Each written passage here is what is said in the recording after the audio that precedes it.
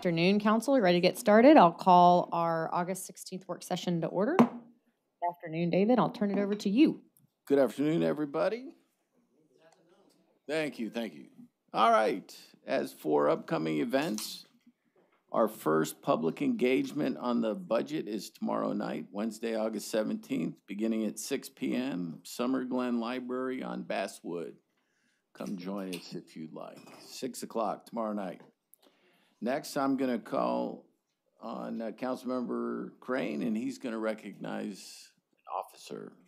Sure. Councilmember. Yeah, thank you, David. I'd like to, I love telling good stories. So Officer Spraggins, would you group? Yeah, y'all come on up. I don't think that we give attention a lot of times when people do really great things. And this is a good example of why I'm very supportive of our NPO program, of what they're doing. So this is Officer Spraggins. He's coming up with Tony. Tony is a veteran who was homeless that Officer Spraggins met out on the street. And I do think you went above and beyond what you're called to do, to find him a home, to find him the resources that he needed.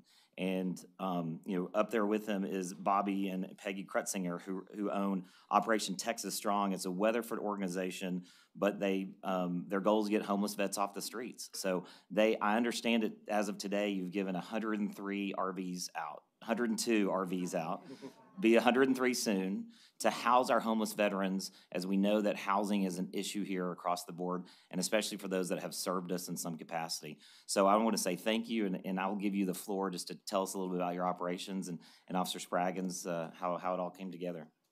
Thank you very much, Councilman Crane. Appreciate this opportunity to share this story further, because the whole point is to get Operation Texas Strong better known, because I didn't know about it.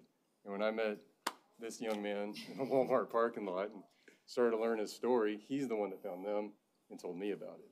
So the rest is history. So when I got in contact with Bobby, they bent over backwards to help, told me about the RV down in Granbury. So that was a long tow. But now Tony here is back on his feet. Hopefully it's been life-changing for him. And I think Tony, who's originally from Alabama, has seen the Texas hospitality tenfold. So I keep telling them, welcome to Texas. For sure. These are some pictures up here. Bobby, I don't know if you have any, or Tony, you want to talk and explanation a little bit about how it came together? Yeah, sure. Quick, because I know I got a minute, right? I could talk really fast in a minute. So we gave away God has shown us what we need to do to fix the homeless veteran programs. And we are not stretching no city money, no county money, no nothing. It's all private funded. People do donations. As of right now, I do have $500 in my bank account to move RVs, but I spent $1,200 this weekend to move 2 of them. So, but I'll make it short. We do need more help. We would like to invite the city and anybody that would like to help us get RVs donated. We need more RVs, and we have a list as of right now. I've had 110 calls in the last hour and a half. We did a newscast, Channel 4 News this morning, on a short notice on live video. I've never done that before. But, okay, I see. There's my minute. Thank you. No, it's our whole goal in Operation Texas Strong is to get as many veterans off of the street, living in the elements. We can do more work when we have help with the community instead of, we try to do this on private and private funding, private everything, so that way everybody can understand how we feel, because there's one thing, veterans should never be on the street.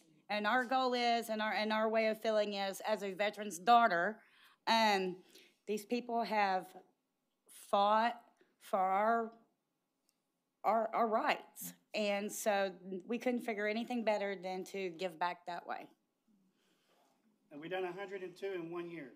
Wow. So can you imagine by next year, our goal is supposed to be 300 to 400. From what I know is over 22,000 homeless veterans in Texas. Just in Fort Worth and Dallas, DFW, there's 5,000. The reason I know that, because we have people that feed everybody every day. We have other groups that feed, so we're part of other nonprofits that help. And I do collect stuff for the RVs, so they can send it to my house. You can look on my Facebook page. We do have an office and a house, my personal house. I'm pretty vocal about everything I do. I apologize, but I am. Thank you. So, Yeah, please. First, I just want to say thank you so very much for what you do. That's really important. Our Directions Home staff will tell you that the hardest population to find housing for are often our veterans for a myriad of reasons. So thank you for providing a type of housing that is conducive to some of the unique issues that pose those housing solutions or impediments to housing solutions for our veterans. So thank you so much for doing that. I would also say that if you have a website, I would encourage you to tell everybody now that you have that microphone and it's being broadcast. And your Facebook page. OperationTexasStrong.com. And can we make donations there as well? Yes, ma'am. Okay, thank you. We did have a building donated today. It's between Fort Worth and Lake Worth. It is a old nursing home, and I'm going to look at it at 3 p.m. today. And I want it to be called Operation Texas Strong Rebuild Program for Veterans. I wanted a 6-month turnaround rate. That's all you have. You have 6 months.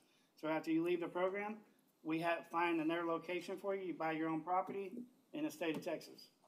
So that's my other goal. Thank you. Thank you all very much for coming. Have you connected with Tara Perez at all, Michael, already? No, I don't. We'll make sure and connect you with our staff, and there's been a significant investment both from City of Fort Worth and then as of today, Tarrant County, and specifically around homelessness.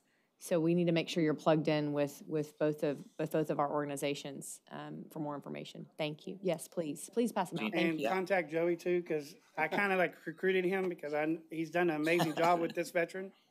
So 'Cause Joey doesn't have enough to do, right? I love this. This is awesome. He's a Fort Worth cop, no.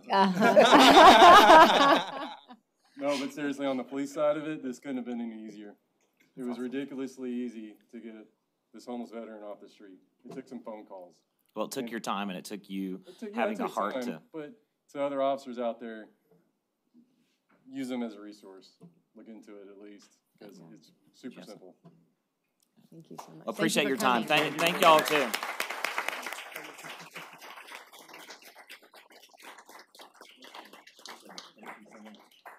please call us if you need us.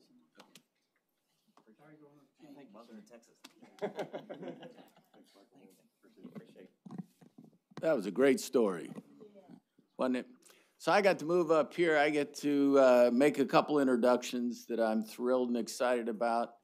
Even though they've already been on the job a whole week, I think it's time to formally introduce the two new assistant city managers that have joined our team.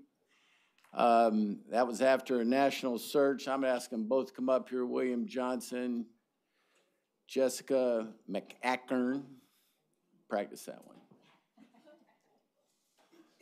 So you stand right here. There we go. You guys know William. William joined the city back in 2019. He's been our Transportation and Public Works Director. But he's got a lot more background and experience in a number of other areas, right? He's got solid waste experience. He's got emergency management experience. He's worked in 3 other large cities, Philadelphia, Baltimore, and Atlanta. So we're thrilled to now add him as one of the assistant city managers here in Fort Worth. Jessica is from the area, originally from Arlington, right? Mm-hmm. We'll just say South Fort Worth. Southeast Fort Worth.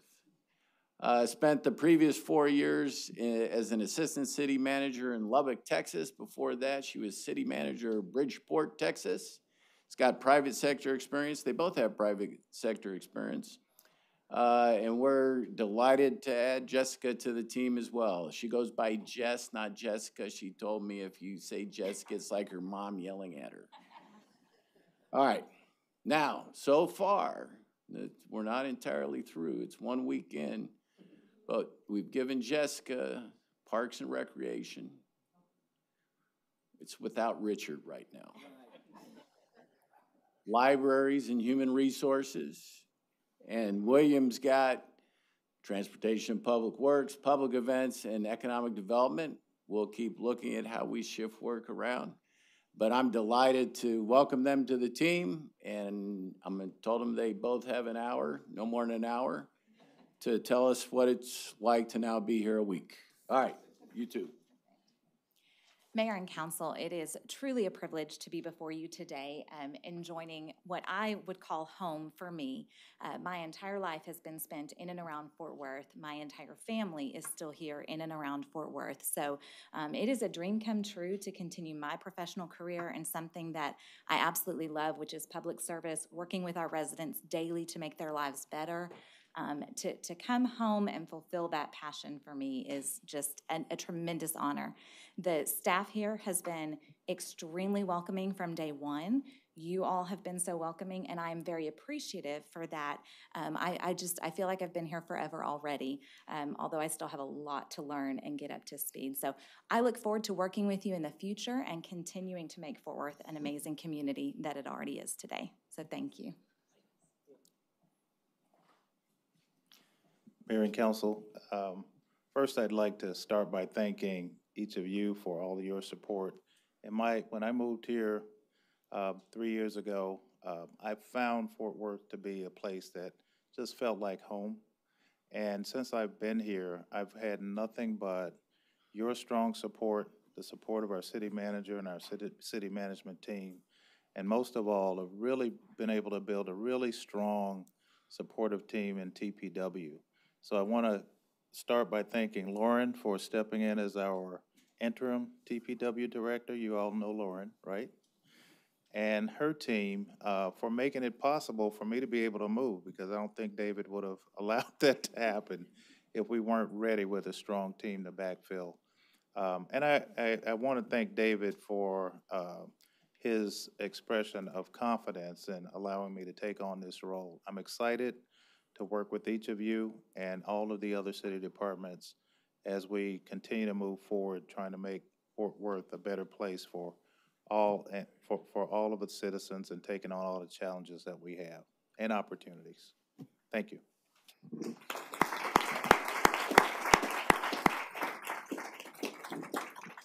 Thank you for letting me do that. Now we get to jump into informal reports. The first one is on community center management. That's both neighborhood centers and parks and recreation centers. And we have Victor Turner and Dave Lewis, if there are any questions. No questions, a comment. I asked for this, and I think it was really good for me to understand sort of the history behind it.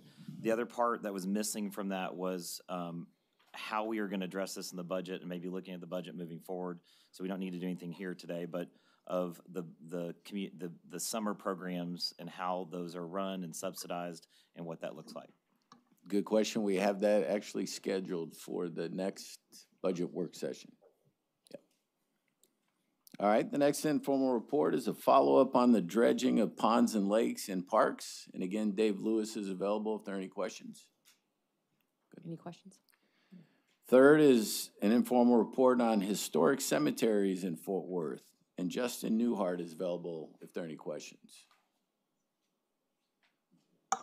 I'd like for him to have some remarks, summary. All right. Justin, come on up.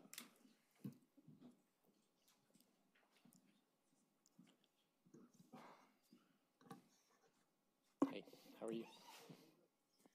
What can you tell us? About historic cemeteries? Mm-hmm. We have quite Okay, I won't trick you that way. We have, in District 5, my district has at least two historic cemeteries. One houses the remains of African slaves, and the other houses the remains of Confederate soldiers. And in case y'all didn't know that, they're about probably 1/32 of a mile up. They're within walking distance. So can you talk about those two and what needs to be done? You know, all of the cemeteries, including those in Fort Worth, are privately owned. And so the maintenance and upkeep of those cemeteries are on the property owners. Unfortunately, and this isn't just a Fort Worth problem, maintenance and upkeep and funding maintenance and upkeep is a nationwide problem for historic cemeteries. So local designation or national designation can raise awareness and also make cemeteries available for more grant funds to help with those maintenance and upkeep projects. So we're here to help if they're interested. They are, and I see this as an economic opportunity. I see it as a location for possibly museum, joint museum, separate museum, what have you. So can I have people call you? Yes, they've already called, so. keep Well, I saw sending your them. eyes get this big. I didn't want to throw you that far off guard, but thank you. You were released. Wait, Thank you. before you go, Justin, first of all, if y'all don't know, Justin is a new daddy to 2 new twins, so I want to make sure everybody knows that and says, yes. Thank you. But I really appreciate you putting this together. And so the impetus for this particular IR came from discussions I had with people that are the caretakers of the Pioneers Rest Cemetery, which is very significant to our community. And I think very much in the same way that the cemeteries Gina mentioned are also incredibly significant. And we do have, at least in that particular situation, a group of people that are really committed to making sure that we maintain those particular grounds, although I think they could probably use some help. And that's really why I wanted us to be able to get a handle on what we had in the city and what really needs some intervention from us to make sure that we're protecting in a significant way. So do they have a local designation as a historic landmark? Do they have a state designation? Do they have a national designation? And I know you're a little short on your shop right now, but I'd like to see us move forward in selecting which of those don't have them and what we can do to make sure they do for funding purposes and to help us maintain that, pieces of history for our community. Sure. Yeah, Thank we can you. do that.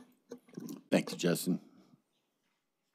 The next informal report is monthly development activity reports, and Jennifer Roberts is available if there are any questions. I think Jennifer or DJ's gotten off the last couple. Here's 6 or 7 DJ. months, Come so on up here, DJ. I just want to, after looking through these June, July, just trends that you're seeing, new housing starts, new commercial starts. What's that looking like for the city? I think there's a lot of angst, et cetera, interest rates going up, what's happening. But what do we see from this data here?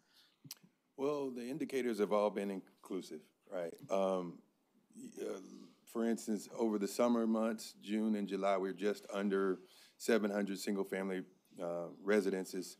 Those months, commercials hovering around 125, 120 each month, right? This is a little bit down from the spring where we were seeing like 800 plus permits, but to keep it in perspective, back in 19, before we seen these surges, we were averaging about 400 single-family residents and about 60 commercials a month, right? And so we're still way up on that.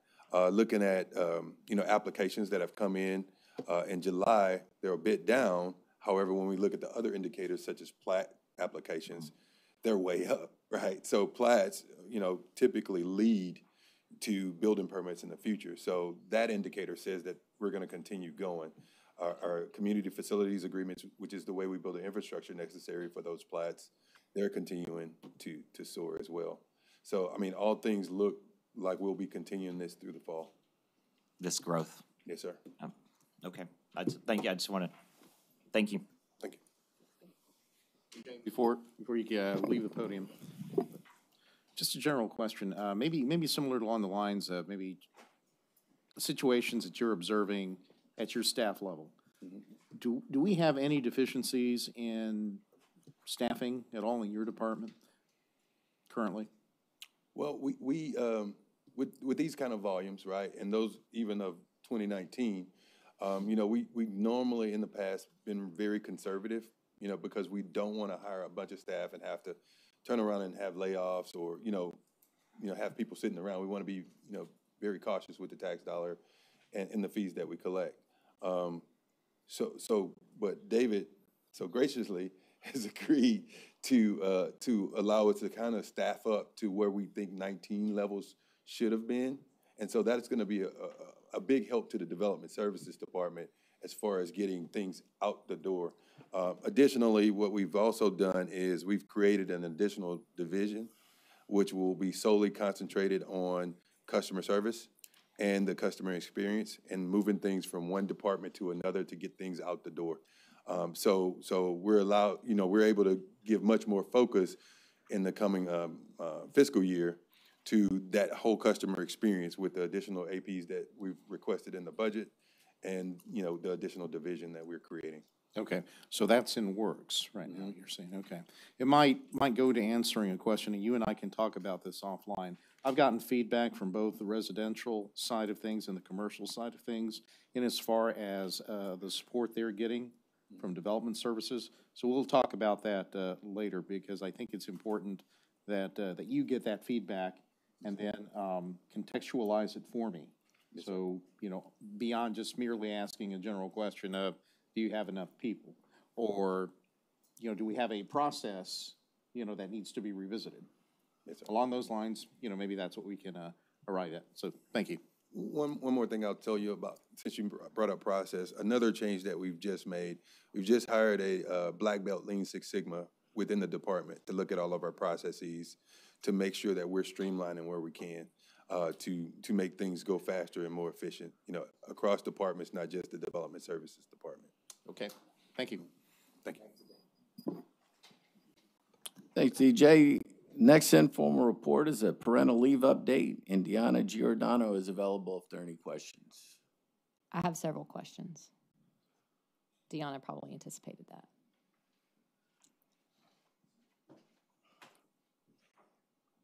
Deanna, thank you for putting this together with your team. I greatly appreciate it. And compliments to you. And I had you sit down or reintroduce to Best Place for Working Parents and the work that they're doing. They were very complimentary, both of our current leave policy and potential. So I put out there in the universe that I think we should try to strive towards 12 weeks of leave, especially in a highly competitive environment. I found your report to be very helpful. I might push back a little bit on the usage of the term loss of productivity. And I know we equate things in dollars, but if you look across the country and understand, when you have sound leave policies, you have an 89% retention rate with those employees in many settings. And I know you know all these things. I'm just putting that out as to why I think this is so important moving forward. A few high-level things I want us to consider as a council as we work with David and a decision to maybe extend benefits is I know it does cost the city money. I understand that. But thinking about long-term, especially when you think about our sworn police officers and firefighters and the need to attract more women, especially into those fields, I promise you this is something that they're looking at. I, for one, don't think I could come back 6 weeks after giving birth and putting on a bulletproof vest and Kevlar and doing my job as a police officer. I just don't think it's enough time. I also know that currently right now, I'm getting to a question, I promise, Deanna.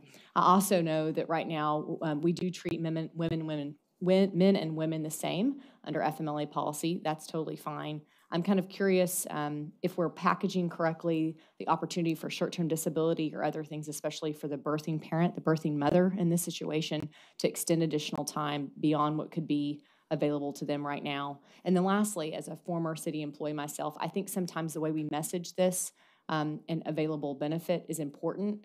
And I would like to work with your office on maybe repackaging this in a way to make sure everyone's really aware of the benefit. Some of the percentages were a little concerning to me about people that maybe weren't utilizing the full 6 weeks that's available to them, and especially if we move to 12 weeks, the reason why we're offering that and why we value them as an employee.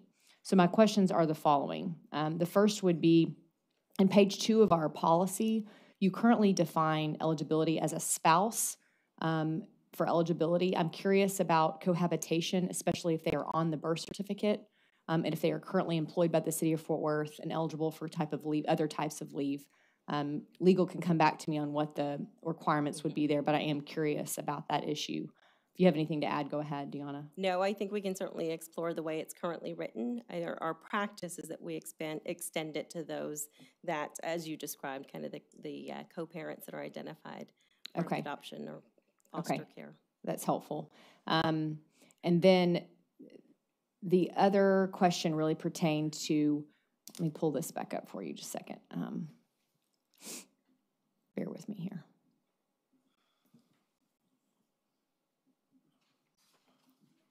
So I think the average was, in the language it said 4.2 weeks out of 6 week benefits for female employees is listed on page 2.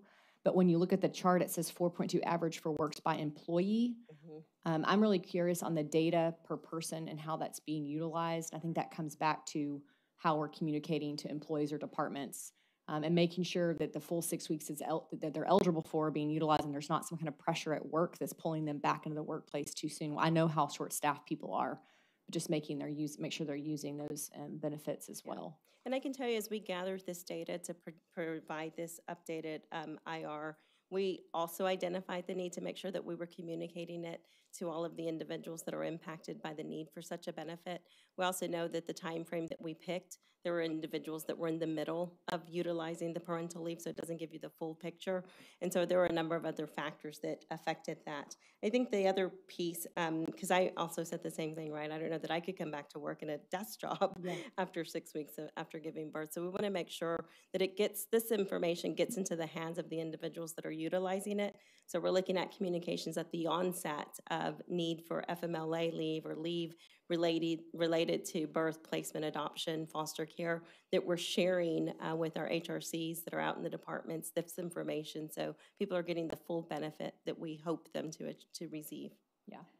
And so I think for this council, importantly, we're not making a decision today necessarily on the opportunity to extend leave from 6 weeks to 12. That's still a discussion we need to have with management, and we'll come back to that. So please provide me and David your input into where you think that's a good direction or a bad direction. I know there's a cost associated, but I can tell you every department right now wants to attract and retain top talent, and this is a conversation that every company is having, and I want us to be at the forefront of that innovation in this space. And I can personally tell you it makes a huge difference having had a baby while I was at the city of Fort Worth. I was afforded 8 weeks, and I cobbled together vacation time only to find out we did not have maternal or paternal leave at the time. So we've come a long way, and I really appreciate David's leadership and listening and working with Mayor Price at the time to get us to this place. But I'm done having babies, so I can talk about this on the record with that. So. Yeah. We'll certainly explore options for consideration as well with some parameters that we'd like to identify to continue utilization and promote it in the workforce. I think you saw there, we have a very young, tenured population of employees, and those tend to be the biggest users of the parental leave, so we want to make sure that we're meeting their needs. Perfect. Any other questions, Council? No, Mayor, I'll just back you up on that. I think this is a conversation we need to have and have real soon because fortunately, when I wasn't having kids, my wife was having kids.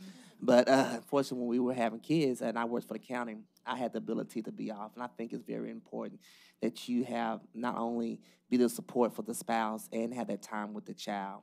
And so we want to get direct support from the council. And so I look forward to hoping we can push that to 12 weeks. I believe other cities does it, county does it. And so I support you on that effort, and I really hope we can get something moving really quick on that, David. I think it's really important for our employees. Thank you, Chris. No, I'm not having any more kids. 4 and no more. Jared. Mayor, I'd also, like to agree with that and just say thank you for your leadership on this. It's so important. As someone who's having a baby girl on January 11th and starting a new job, I understand, the importance of leave, and especially when you're making decisions about starting a new job, that leave benefit is really important. So thank you for that. That's really important. Of course. Thank you. Okay. Thank you, Deanna. Thank you, Deanna. Appreciate you very much. Next informal report is an update on East Side transportation planning projects and sub-regional studies, and Kelly Porter is available if there are any questions. All right. Next informal report is an update on the non-FEMA flood risk area initiative, and Jennifer Dyke is available if there are any questions. We're rolling now. Next informal report is an update on proposed changes to the PID Advisory Board operating requirements. And Robert Stearns is available if there are any questions. I don't have any questions. I really just want to thank Robert for all of the tremendous amount of work that he has done in working with our operating PIDs here recently. And I also want to thank the law department for helping us come up with a very clear policy on how those meetings should be operated. There was some confusion a couple of weeks ago, and in less than 2 weeks, you've come to us with some sort of game plan. So I know I personally appreciate it because I was fielding those phone calls. All right. Next informal report is Will Rogers Memorial Capital Projects update. Michael Crum is available if there are any questions. Yes, David. Okay. Michael.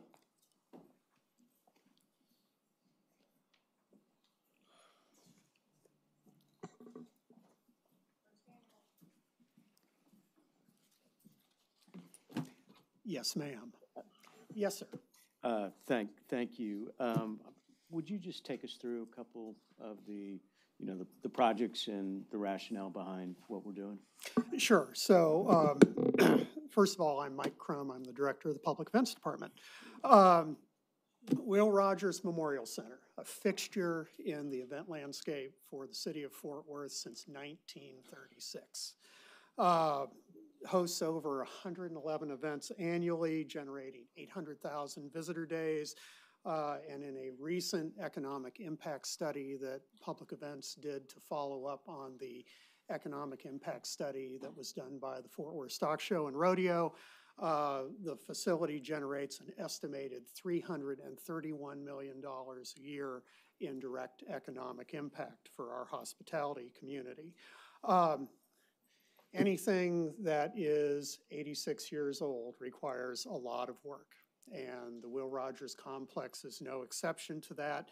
In the informal report in front of you, you can see that we have, through the Public Events Department, approximately $8.3 million scheduled in capital improvement projects for the facility, based on a decision that this council made last fall concerning restoring some of the capital projects that we had to pull off the docket because of stress on the culture and tourism funds due to the pandemic. We have another $5.5 million in the queue. And then for your consideration in the coming weeks, we have two projects focused on work to be done in the Will Rogers Coliseum, totaling $7.85 million. You can also see in the IR that we have a fairly aggressive schedule of capital projects in our future capital improvement plans. And of course, all of that is to be funded out of culture and tourism in balance with other projects that we're going to be talking about later today. Any other questions, Leonard? Okay. Thank you, Okay, Mike. thank you very much. Thanks, Mike. And then the final informal report is about Camp Heat, or Women in Firefighting, and Chief Davis is available if there are any questions. I have one question, and the IR states that there's currently no dollars in the budget for the program. And so I'd like to know how we expand the program with no dollars in the budget and how we rectify that budget. That might be a Chief Davis? Yeah. Is he here? He's not here. Oh.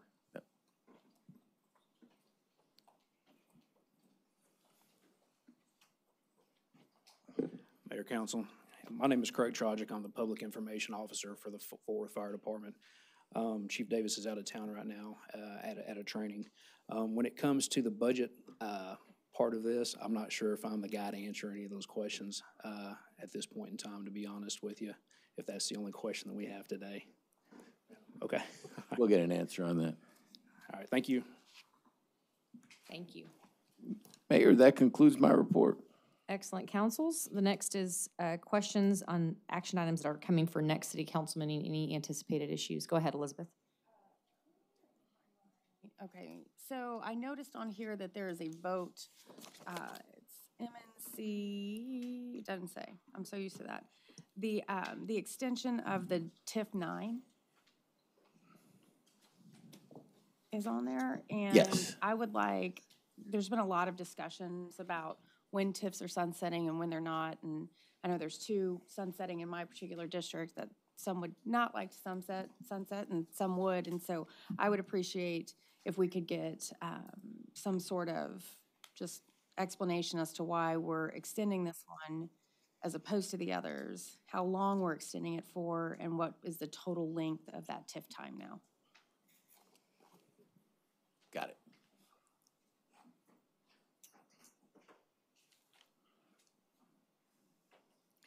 Okay. No one else? Then our first presentation is an update on future City Hall with Tanyan Farley, Athenian Group. Is Tanyan here? He's coming.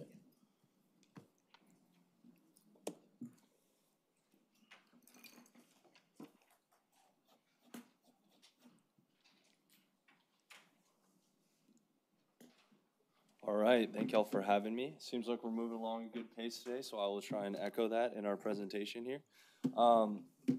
First off, I just wanted to, before I jump in too far, I want to thank, most of the members of council, supporting staff, and otherwise for your time over the last couple weeks to discuss a number of the topics we'll cover today, and then a number of other items. As we continue to repeat, there's so many elements included in a project like this and the programs associated, and so there's been a lot of great support from staff, a lot of great support from council and from our community, and we'll talk a lot about that as we move through.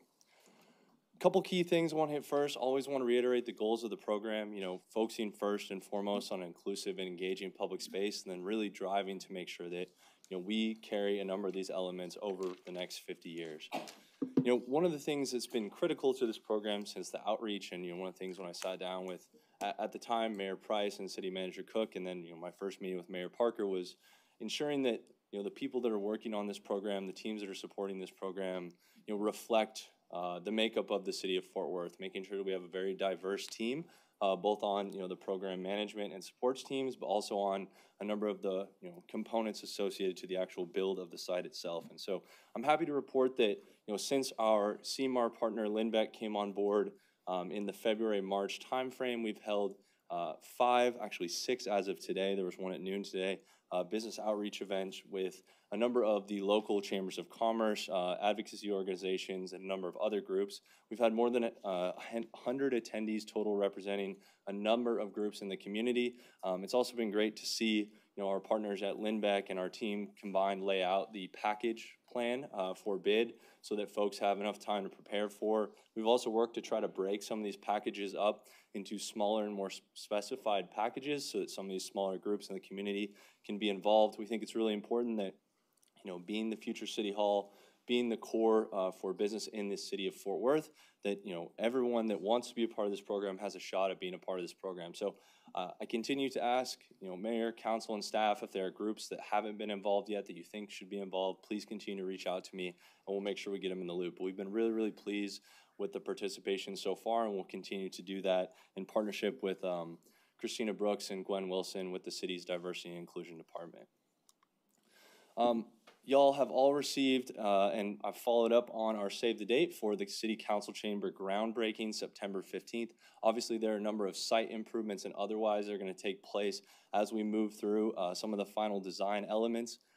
This invite has been sent to the public as well. We'd love to have folks out to the site. This is a groundbreaking, so there will be some areas that are fenced off for active construction, but we are looking to have some virtual reality of the internal of the building, design boards, a scale model, and we're looking to have some commemorative pins handed out at the event that kind of represent the site itself. I know that City of Fort Worth seems to love lapel pins. We want to lean into that and do something commemorative for the event. I also have a couple surprises that we're going to have for council members and folks that have been really, strong supporters of this program to date. So I do want to thank Manya Shore and the library group, Michelle and the communications group for all of their work the last couple weeks, as well as, obviously Whitney, Carlo, Bethany, and the team from the mayor's staff have been incredible in planning all of this. So I really want to thank all of y'all. Kudos to doing this outside of your normal day job, so I really, really appreciate it. But we're excited for it. I'll keep it short and brief because I know it's going to be hot and we want to make sure we get folks in and out.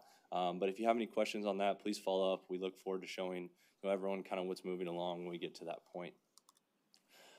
In May, so on the council chamber topic, in May, we presented really 3 options that the team had brought forth to the steering committee and city leadership for kind of guidance on where to go next. That was then narrowed to 2 options. And in my May presentation to y'all, I noted that we would explore kind of further design on both the porch and flight over the summer. And so I wanted to come back to you with kind of our recommendations. We completed a number of studies over the summer on both flight and porch. A couple things I wanted to point out on the flight design. One of the things that we've talked about since the beginning of the program is being welcoming, inviting, and transparent in our program. And that includes bringing in natural light into a council chamber facility. Now, I can tell you that isn't done everywhere in the country. It is not an easy task. And with that being said, there's a lot that needs to be done design-wise. We ran a number of models simulating shade study and light study kind of all hours, all times of the year, because as we know, we now have council meetings during the day and at night, kind of year-round. So we had to look at a number of different models. The flight model we found created light pollution for broadcasts and some problems for folks on the dais and in the crowd. We also have done some preliminary wind studies on the site. Being located kind of where it is on the corner of downtown right now. There are some components that we have to mitigate when it comes to wind. The flight study was found in preliminary wind studies to create some additional wind tunnel issues for some of this public area that you're seeing down in the bottom right of the image there. We also looked at, most importantly, being inside the chamber. What does it feel like? What is the experience? We talk about wanting to make that inviting and welcoming. This model did feel like the ceiling was a little bit lower than it really planned to be. We're looking to have 18-foot ceilings in the chamber to make it inviting, but also be great from an acoustic perspective. This design kind of struggled with that. And then finally, security is something I have to look at in everything we do. And with the way the roof is sloped in this area, it did provide for a longer line of sight for potential rifle issues. And so with that, the team looked at, well, how do we mitigate off these two options? And essentially through that process, we have made updates to the porch design, and between our steering committee, our project team, and the city leadership group, we are recommending porch for final selection. In this updated rendering here, you can see a couple major changes since our meeting in the spring. Really focused on some of the cutouts you're seeing in the mass timber roof, focused to mitigate some of the wind components. You're also seeing an elongated roof here, which creates not only shade and kind of a nice public space here, but also helped eliminate some of the security issues we were looking at. And then ultimately, overall, this allows us to bring a lot of really great natural light into the space without it being direct into our broadcast or overall meeting operations. So I'm going to show you some updated renderings on these components as we kind of roll through here. Obviously, we talk about this is so much more than just a place for meeting. This is going to be a civic gathering place for the city. So we want to make sure that we created some nice spaces here. The bollards here will be removable. This can be a nice place for events, pre and post council meetings, as well as I think there's some really cool fairs and farmers markets that happen in Fort Worth that this could play home to in the future. Looking at it from the river, we wanted to make sure that overall it ties into the building design but stands alone as kind of its own imagery. Obviously the Fort Worth flags, we know it's an important piece. Showing kind of from the site here, looking down, so this is a white mass modeling. This is obviously not the color of what the building will be, but to show you conceptually what we're looking at here is to have something off this ground terrace level where the kind of cafeteria food hall concept will be for some alternative meeting spaces, gathering spaces, relaxation spaces. We are working through a lot of the updates to the site. We've spent a lot of time with Downtown Fort Worth Inc., with members of city staff and otherwise to update that to really give some multi-park type concepts. So it can be meeting, it can be green space and otherwise. I look forward to showing you some of those concepts in my update later this year. I'm sure with some of you, I'll probably meet with you before then, but we have some exciting things coming there. You're also seeing an update on this side that I don't think we had in the spring, which is in addition of a staircase coming down from the front of the building that does not exist today. So across the site, looking everywhere we can to make it accessible from an ADA perspective, make it walkable from overall mobility perspective, and then ultimately we want to create some really interesting spaces on the site that can be used for meetings and civic events in the future. We know that nighttime's important, so we're working through uplighting here. I've gotten some great requests from both the public, members of this council, and staff to look at if we could match the color capabilities of the top of the building to the lights here so that we can have colored segments for different holidays and otherwise. That's something we can definitely accommodate, and so we'll work through the final lighting features here. But ultimately, we want this to stand out as folks drive by. We want it to be safe, and we want it to be welcoming kind of all hours of the day. So that's a bit of where we're at on the outside of the council chambers at this point in time. And you'll see that kind of in a recommendation coming through for resolution next week. We have not shown you yet the interior concepts for the chambers, so I want to run through some of these and get some feedback as we go along.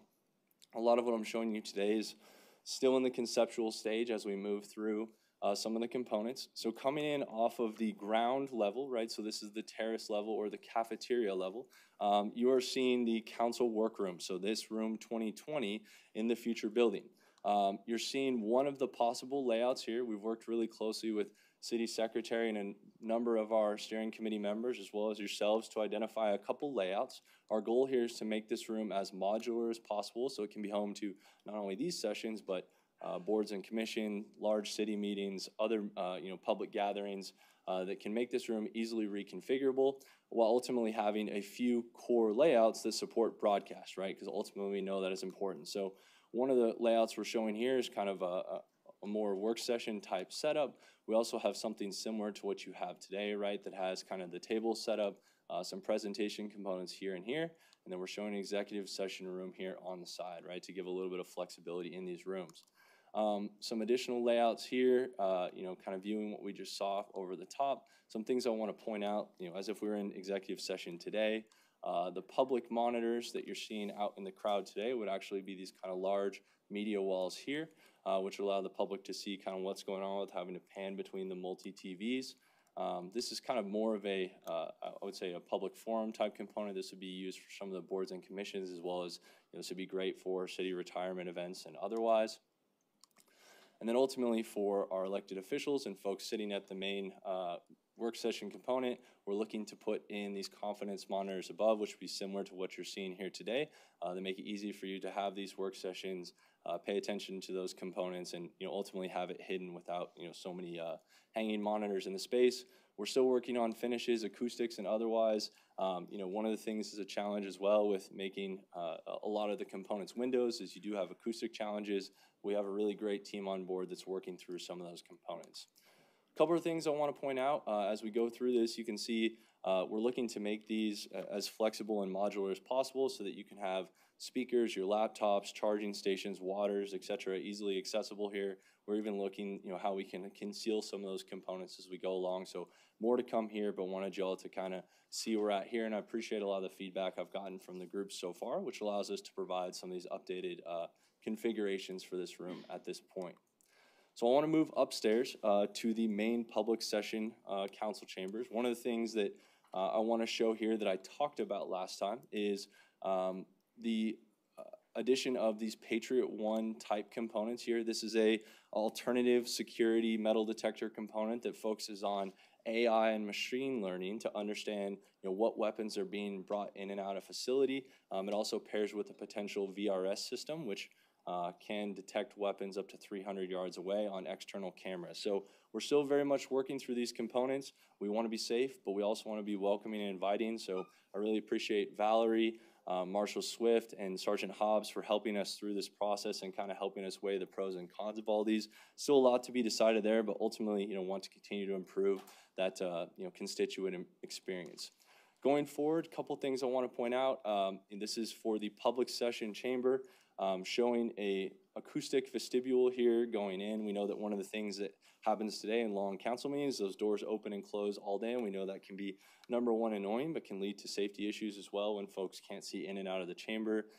It also makes this a much more welcoming component, so we're looking at where we put ballistic, where we put blast-resistant glass in this component, so we're still working through some of these, but showing an overall view into what the chambers could potentially look like. So you'll see a carryover of the mass timber component into the chamber itself. We're also showing a couple things that you might notice that are different than the chamber today. Number one is 3 podiums is one of the things we're looking at here in the front. We'll show a look down in just a second, but we've worked with our city secretary team, some of the folks that help run and monitor the meeting from an AV and IT perspective, and ultimately these will all be modular podiums, meaning they can be either used during or not used during meetings. They'll have data connections in the floor. We'll have monitors on them to present. The middle will be an ADA sit-stand podium that can also be used for larger staff presentations, and then we'll have the single podiums on the side at this point in time. We also have a great view out onto the green space here. Once we finalize what that green space looks like, I'll have a number of those views looking out of here. Ultimately, we want to have daylight coming in. We want to be able to showcase some of that really beautiful greenery, and then ultimately, with the reroute of the bypass channel, we'll have some great views here as well. I'm going to show you more of a model concept because I want to talk a little about what we just mentioned, right, which is these 3 podiums. So having these be modular, having monitors on these components. We're still going to work through the operations of all that because I know that's a bit of a change from what we're doing today, but this will also greatly help with when you do awards, presentations, recognitions. It'll make it easy to kind of give those components down here. We're also showcasing a couple things here. We're looking at LED nameplates on the dais. Number one, to make it easy for our staff that runs and operates the meeting to swap names in and out, both for council sessions, but maybe for larger boards and commissions or other groups. I know that zoning commission, some other folks tend to use this room from time to time. We're also showing 2 large media walls here. We're hoping to replace the 2 monitor and side projector setup that's in the chamber today to allow the public to focus on 2 areas. These are rated as either 0.9 or 1.2 monitors, meaning they're visible at an extremely clear level up to 100 feet away. So the back seat of the chamber is about 75 feet away on a slight grade. So this should provide a great viewing experience for all the folks in the crowd as well. Just another view here, kind of looking up. We always joke that Jeanette is our standard for height coming off the dais and looking out. So if it works for her, it should work for the group. So something we're kind of constantly working through. But you can see kind of what that sit stand component could look like here. So I want to look at one thing real quick with y'all. We know today, right, your monitors are sitting on top of the dais. We also know you have a lot of your own laptops, papers, charging, etc.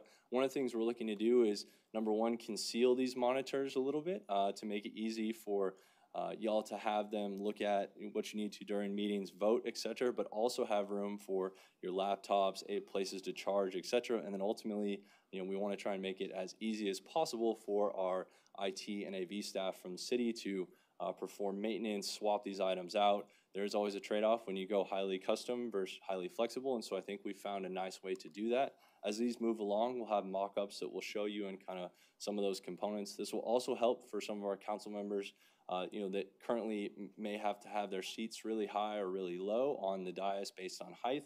This will have some adjustability, which will, I think, provide a consistent line of sight throughout. And I think Jane has a question really quickly. Yes, fire away. I had the pleasure of filling in for the mayor at the airport board meeting recently, and I liked the way their technology was set up at each individual station. Sure. Have you seen that? So I have not been to the Fort Worth, the DFW board meetings, no ma'am, but I can tell you we definitely would love to see what they're running today. We also have been working with the city secretary group and some of the folks that represent mayor and council on a really easy software control system to make your life a lot easier. But yeah, happy to go check it out. I'm always trying to learn new things. We talked about, DJ Harrell and myself, some of the things that are happening in development at City of Dallas as well. We're trying to learn from that. You're pretty excited about this, I can tell. I love it. I really do. I really do. Well, thank you for talking about height. That is something that I'm concerned about. But Maddie, you might want to, before he goes there, give him some insight into it. It may not work, but it was I thought it was very accessible. The screens are built in, and I thought that was pretty cool. Yeah. Cool. Yeah, and Go one to of the next slide. Yeah, that's similar, Gina, I think. Yeah. Agreed.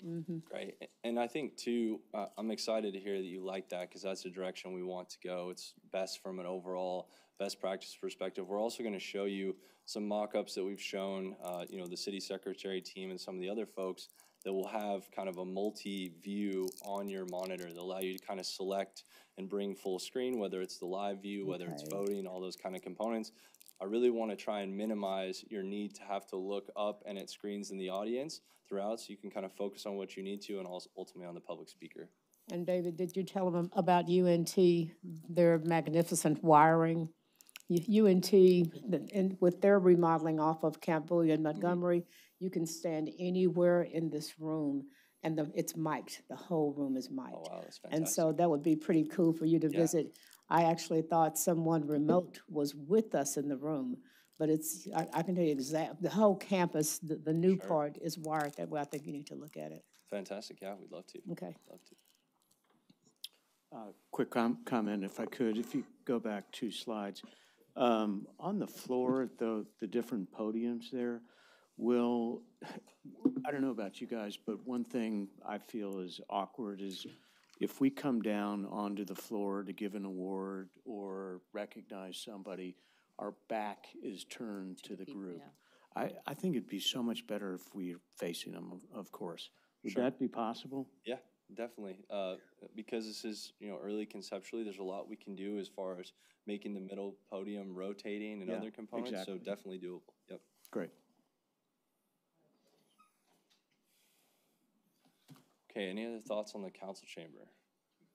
All right, I'm gonna move forward a couple components here. Obviously a lot more to do here. We'll come back to y'all with some of the finishes and other components. We've also spent some really good time with Marshall Swift and Sergeant Hobbs and the crew talking about, where we place members of our security detail and otherwise in the chambers, as well as support staff. So a lot more to come there as we kind of move forward.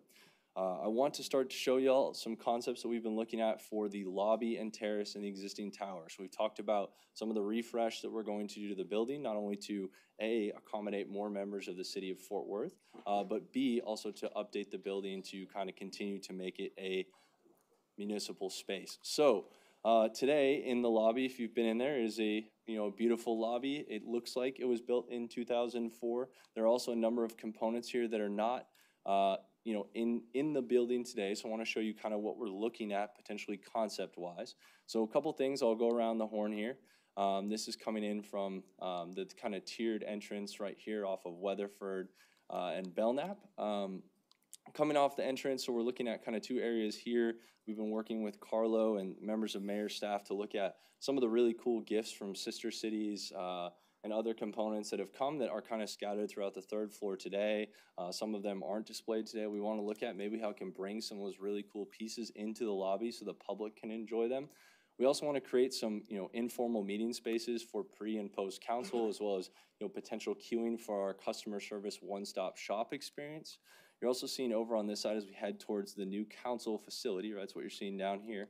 A pre-council lobby area, so the area that's sitting out there today, rethinking that to have not only monitors to broadcast the meeting, but also places for some of the informal meetings that happen throughout the day on council meetings. We also want to bring and make our purchasing components and some of the bid drops, as well as some of the kiosks for customer service that are spread throughout the city. We want to bring those together into this kind of easy to access facility off of the main lobby. And then ultimately we want to create some really interesting meeting and sitting spaces throughout the lobby for folks to kind of queue, and then provide a few ways to get information and wayfinding. We know that folks that maybe in my generation are much more apt to use an application or look up online where they're going. We know that there's really 5 generations in a city hall process, right? And so you have to think about how you program for each of those. So we're looking to have in-person information desk, possibly some greeters, and then what we can do technologically to move people through. A couple of things I want to point out. We're looking at having a media briefing room right here off the council chamber facility, as well as some additional space for our marshals and other components as we go through. So I wanted to show you the big picture. So as we go through some of the renderings, you can see some of those. So what you're seeing on the left and all of these will be the existing today, and what you're seeing on the right is kind of what's proposed going forward. So where possible, right, we want to be the best stewards of public funds that we can, and so we want to reuse some of the beautiful pieces that are in there. Some of this beautiful red stone that's in the lobby we want to repurpose, but we want to make some of this existing wood component that's sitting here a little bit more durable for the long term. This was in a Class A facility, and that's great, but from a maintenance perspective, when these get dinged, which they will in a municipal space, it's much easier if they're covered in something like a Scuff Master, which is a high resilient coating that kind of protects the overall element itself and also looks good over a longer period of time, easier from a maintenance perspective. So something we're looking at here, these are existing finishes on the floor and existing finishes on the wall that we're tying into. In the elevator lobby, if you've been in the space today, really interesting elevator lobby, some kind of old New York looking elevator lanterns here, really high gloss floor, and then kind of a darker red area. There's a number of components we're looking at here. We want to lower the gloss from just an overall feel. We want to try and brighten the space. You're seeing some LED panels in the ceiling. You're seeing a change in the kind of elevator bays themselves to tie more in with design. And then ultimately on the back wall here, we're looking at actually adding an LED panel. I don't know if you've been in the Worthington Renaissance downtown, but they have an LED panel at the end of the elevator that really helps with wayfinding and otherwise. We want to find everywhere we can to have rotational signage and to draw people into places and make it welcoming and inviting.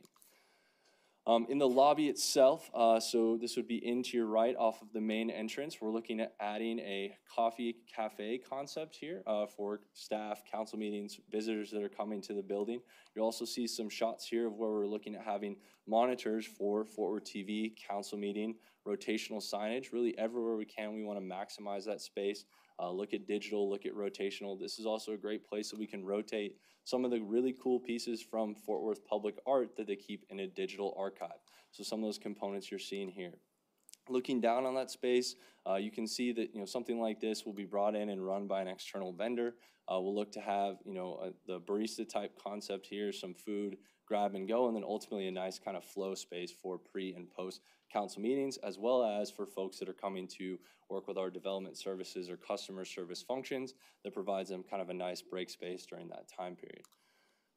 In the more pre-council lobby area, so different types of seating for different types of meetings. I think I want to give Selena, I don't know if she's here today, but kudos for the work she's done with the pre-council space today, kind of revamping that to, I think, help draw people to some of the concepts we're looking for, providing some alternative spaces here, having charging and power in a number of these places. If you're like me, you're constantly finding places to charge, and so it's something we're thinking about kind of everywhere in the space. Just another view, kind of looking down at the coffee in the pre-council area. Looking out of the council chambers wing, right, on the lobby level, a couple things we want to point out here. So number one, the escalator coming off of the terrace level directly to that council area. And then we're looking at having a really cool media wall concept here that can serve as wayfinding, agenda listing, some of the components we have sprinkled throughout current City Hall we want to centralize here and digitize. We've also been working with DJ Harrell and a number of the functions that are going to be on our one-stop shop experience to see if we can maybe make some of this a touchscreen queuing experience, right, to really make it as easy for our development services functions as possible. And then ultimately here, from a finished perspective, trying to carry on some of the concepts you saw on the lobby side. This is coming off of our terrace level, our cafeteria, our ground level out of the parking garage, looking to have some additional video wall / video wayfinding here, media wayfinding, potentially agenda components here that will help direct people either up the elevator or into the cafeteria / council chamber area to the left. You can see what that space is today. It's not really welcoming or inviting. It's kind of a back of house function, so it's something that we think we have a really opportunity to make it a cool space in a municipal facility. I think finally here, I just have a couple more shots on the lobby I want to show you. This is what I was talking about potentially for the purchasing area, as well as some of these kiosks that we talked about that could be some of the kiosks that sit at municipal courts today, some of the functions that we do for water bill pay and otherwise. Some of those other kind of components, we're looking at how we can consolidate some of those functions here and then make the purchasing experience as seamless as possible, not only for our employees, but for contractors and others that may be coming to bid in this area. Any questions on the lobby and terrace concepts at this point in time? All right, great. Thank you, I appreciate it. All right, so mayor and council floors. So I'm gonna show y'all. I do, I'm sorry, go I was ahead. a little slow today. No worries. No worries. Okay, I'm okay with the selecting the porch versus the flight roof concept and all that. I'm just curious, I mean, y'all go through a CFD analysis, right, to determine the wind tunnel effects? Yes, correct. Yep. So we have gone through a number of different studies. We also have some additional studies as well that are coming forth. A lot of this was done on the decision side in our 3D models, obviously, without the building being completed, but we've had some really great folks on board to help us with that process. One thing that I noticed, I think if I'm remembering the slides correctly, you had openings in the roof around the perimeter for the porch concept, but you didn't have that for the flight. Correct. Part of what we struggled with in modeling of the flight concept is with the angle of that facility. We were trying to minimize the use of steel in that component due to extremely long lead times, and so we were looking at using the heavy timber, which is kind of we lean towards the porch. With the way structurally flight was designed, that became very problematic even with cutouts on the flight concept. Got it. And then I don't, unless I missed it, I don't know if you covered this in your slide. I was looking at slide 20. Where is the visitor overflow area in relation to the council chambers? Yep. So visitor overflow area, so we really are providing 3 visitor overflow areas. Okay. So concept 1, let me go back here. So concept 1 is going to be this pre-council lobby area, which will have, let me skip to it. So this area right here, kind of all throughout this space, as well as the next 2 slides, will all have council meetings and council audio in this area that can flow, and this is directly off of the council, the main council area, right? So it's off the lobby level. We will also have the council work session room like this one that's just downstairs, which will carry that component, and then we're looking at actually having the council broadcast and audio on the terrace, so the outside covered area as well. So to give kind of 3 different unique spaces. And to give me a general idea, combined, those 3 visitor areas can accommodate how many people? So Standing and seated? Yeah, so the main council chamber for public session is 250 public seats. The council work session room is approximately 100 seats. And then the pre-council areas in the lobby is an additional 50 to 60 seats. And then the outside area can accommodate roughly 100 at this point in time. We're also providing Wi-Fi on the outdoor terrace area as well for connectivity, not only for staff, but for guests as well during that time period. Great, thank you. Any other questions on, okay, great. I just got 2 more things real quick I'm going to run through here. Mayor and council floor. So I'm going to show a couple shots here coming off of the elevator to the mayor and council floor in the new building. Something we want to do is create, a welcoming and inviting space for our sister cities components, for our economic development components that may be coming to meet with council members, and also for staff and public that are coming up there. One of the things we're looking at here is a media wall type concept. Think about this like a Samsung Frame TV where you can display art throughout the day, but it's also perfect for welcoming visitors, guests, etc. We're also looking at having a augmented mayor's conference room. So what this is a acoustic panel. So this can be whatever imagery we'd like. So part of what we'll be working with y'all on in the coming months is what Fort Worth means to you that we want to showcase in this area. And so we're working with a number of groups to talk about what that might be, but this will provide acoustical support in the room. We're also looking at kind of an inlet there that you can sit on during the meeting to pop in and out, and then ultimately, we have video broadcasting, and those presentations are important. We want to make the mayor's conference room not only great for the folks that are using it within the city, but then any components for when we bring folks in from the public. Where are all the shovels gonna go, Tanyan? That is a great point, and that shovels, airplane models. We have like a collection of multiple. No, but really, that's why we're looking at in the lobby having some of those gallery areas, because there are some really cool pieces on the 3rd floor that I think. I'm just joking, I know. No, but it's true. It's true. It's true. So, not at this point in time. Right. Yeah, not at this point in time. Yeah. Okay. All right, we will have a work cafe on this floor, so something that you can have informal meetings, staff can have breaks and otherwise.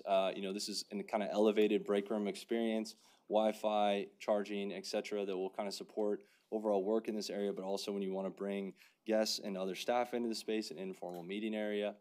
And then finally, I want to just run through the one-stop shop experience. So one of the things that we've talked about since the beginning, and I appreciate the support from all the council members on this, but especially council members Crane and Firestone for your support of our public sessions that we had on this. I want to show you a bit of an update of kind of where we're at here. Some of you may have saw the announcement this morning from City of Dallas that they have purchased a facility in which they're looking to bring a number of their customer-facing services to create a one-stop shop experience. We have the luxury of being many months ahead of them, so I anticipate that we'll probably work together and help them along the way. But some things we want to show here.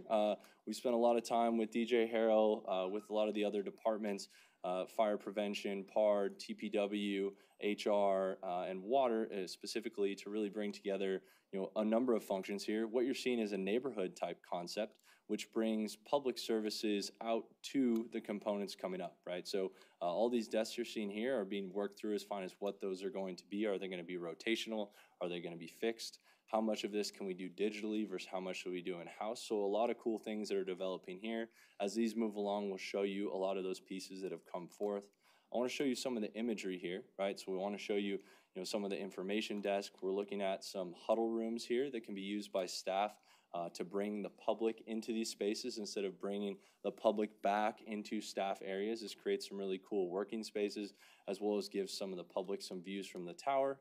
And then ultimately here you see kiosks, digital components as we kind of move through. So, early on in this concept, but excited about what this means for our development services function. We heard, Councilmember Flores, you brought up, some of the feedback there. I know that in addition to the functional components we're working on for this, we are a part of a lot of the operational components as well. And I know there's a lot of hard work going in there that we're trying to layer into the tower. So, okay, a couple upcoming things I want to hit. First thing, obviously next week, the council chamber design resolution vote, as I kind of ran through what the staff and project team's recommendation is. We then have our DDRB review September 1st. We've had some great initial conversations with Andy Taft and Melissa and the group over at Downtown Fort Worth, Inc., and I've got some great feedback to help shape the design. Our groundbreaking ceremony is September 15th, and then ultimately, in addition to our site work starting in September, we will also be starting our demolition of many of the floors in the tower to start our renovations there in late September. So exciting things, a lot of things going, a lot I covered today. Any kind of questions or thoughts for me at this point in time? Any other questions for Tanyan? Great job. Thank you, Tanyan. I don't have a question. I'll make a comment. David, how many departments, how many buildings are we moving into this when we do it? We are moving people out of 14 city facilities.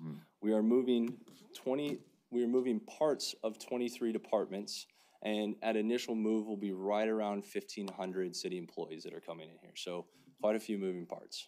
Yeah, I appreciate the presentation. What I want people to understand is we're trying to make the city government more accessible for them in a lot of different ways. And right now, when you don't even know where to start, I don't even know sometimes where places are. Sure. That if the more departments and things we have here, if they show up and go, I'm just trying to get this question answered, they're not coming to our office, they're trying to find another office, that's what we're trying ultimately to do, at least is I think this council's goal. So people can look at their city government, say it's working for you, and this is what we're doing to help. And so while we've gotten maybe some flack of this building, et cetera, and what we're doing, I don't think people understand how vast and wide and what all we're bringing together. So I thank you for the presentation. I guess, David, to follow up on that, I'm envisioning the teams that you and I talked about when it comes to development services. And I'm hoping that we'll see teams there, meaning people from different departments who may not be answering directly to DJ, but so that the development process can be flowing more smooth. Yes. The answer is yes. I'll take yes. Yeah. Okay. Thank you, Tanyan. Appreciate it. Thank y'all. Now you got to maintain his excitement when he finishes this. I don't know if he's going to be excited again, but this, yeah. Council, our next presentation is Culture and Tourism Capital Project Update with Michael Crum. Public events. Thank you, Mayor. I brought a friend with me. Hi, Bob. Bob Jameson, Visit Fort Worth. Good afternoon, everybody.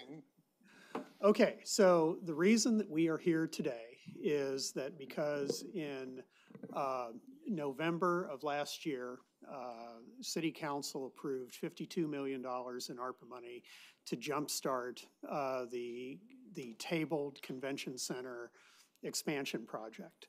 At the same time, about this time last year, our hospitality industry started to recover. If you'll remember, because of the pandemic, tax revenues bottomed out, and it was about a year ago that we saw growth start that today has us, by the end of this fiscal year, exceeding 2019 levels of hospitality tax collections. With an upward growth curve in tax revenues, we have started to think about the future. And so today's presentation is to talk to you about major capital projects that we are talking about for the Culture and Tourism Funds, with a particular emphasis on the Convention Center expansion project. And Bob, as the one of the people who has been a proponent of Convention Center expansion for long before I ever got here, is going to help us with the history lesson. And then I'll be talking to you today about what we've been up to since that jumpstart last November. Before we start with the Convention Center, there are two projects that we are talking about for culture and tourism that are going to be coming to you over the next several months. After this presentation, you're going to hear from my teammate Robert Stearns about the opportunity to expand the Omni Hotel to 1,000 rooms and an additional 50,000 square feet of meeting space. This project was part of the Convention Center District Plan that was part of the Hunden study in 2019, and we are very excited that Omni is back at the table to help take this destination to another level from a convention and meeting standpoint. Additionally, we'll be hearing soon from our friends at the Fort Worth Stock Show and Rodeo about the next opportunity to partner with the Stock Show and Rodeo on another facility renovation at the Will Rogers Memorial Center. For those of you who have been around, you are familiar with the partnership that the city has with the Stock Show, where for the renovation of Cattle Barns 1 and 2 and the construction of the Tower Promenade, essentially it was a 50-50 agreement where while the city issued the debt for those projects, the Stock Show covered half the cost. And, you know, I can tell you that from my experience, to have a partner that is willing to put in half the money to develop facilities that they essentially use 1 month out of the year, that is extraordinary. So we expect our friends Brad Barnes and Matt Carter to come to us in the next several months with the opportunity to renovate the sheep and swine barns, and we are accounting for that in our projections for culture and tourism capital projects. Let's talk about the convention center. And for this part, I'll turn it over to Bob. Well, thank you very much, and thanks for the opportunity to bring you up to date on this. You know, you saw a picture just a second ago of what it was like when it was originally built with the JFK Theater on the south end. And if you look at that, you see that there is water gardens, not in a manner in which we remember them, but perhaps how they were under construction, and you see where we are today. You know, here are a series of dates that are significant in the history of the building. I think what I would share with you about that is the fact that you can see, more than anything else, you can see how the building and its utilization has evolved over time. And when it opened, you know, it was a civic center more than it was a convention center. And it was a premier spot for concerts and ticketed items. The county, not a recipient of anything that resembled occupancy tax or sales tax relative to that, was trying to make it work on the revenue stream. And so, you know, there were boat shows and RV shows and the rest of that, and then the occasional meeting or conference. And as our hotel inventory came online, and as Fort Worth has grown in a destination, that facility has adapted to the needs and has evolved in the way that our city has evolved relative to that kind of activity and that kind of opportunity. In 2002 and 3, you know, Mayor Barr, followed by Mayor Moncrief, led us through the first real expansion that started to claim the building for a purpose that it serves today, which is predominantly meetings and conventions. And there you see phase 1, again, adding the ballroom at the top in place of the Kennedy, the Kennedy Theater. And then you also see what was done to add some meeting space in the southern 2/3 of the building around the exhibits hall.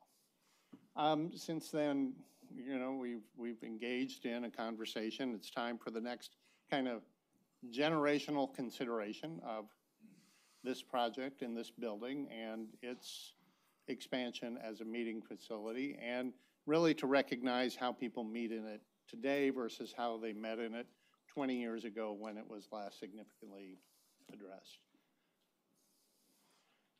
You know, here are some, here are some statistics that tell us that the time is right, or the time has been right for a while for us to take on this project and to spend the time that we have over the last several years to get ready for,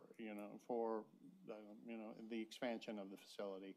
The city has grown, the hospitality economy has grown.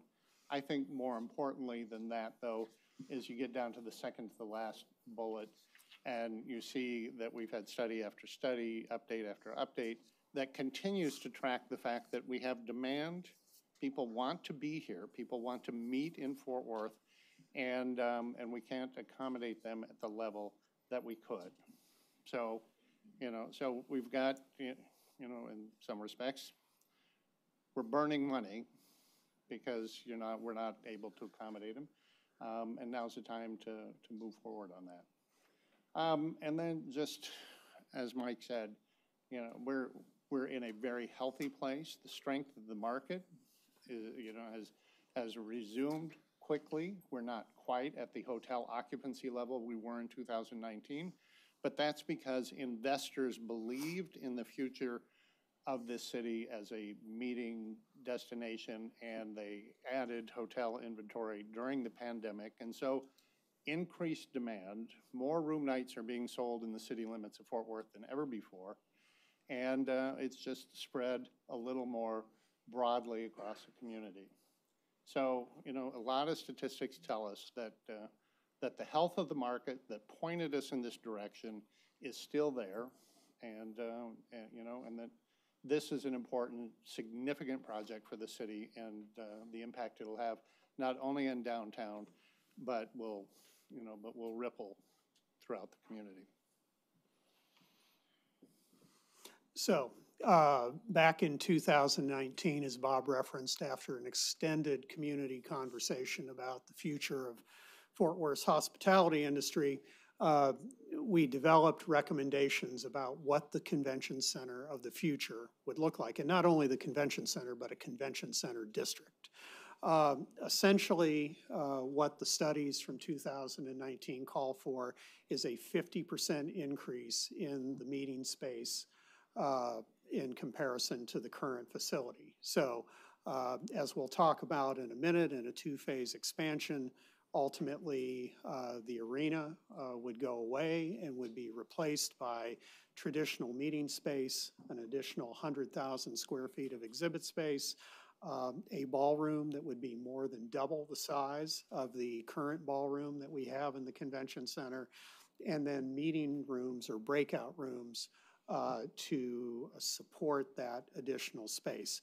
In addition, the Hunden study called for the development of two, what I would call supertanker hotels, immediately adjacent to the convention center.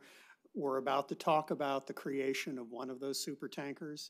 And then the other one will be created by some things that we're going to do in the first phase of the convention center expansion project, which then creates the opportunity to place another large property on Commerce Street on the east side of the building.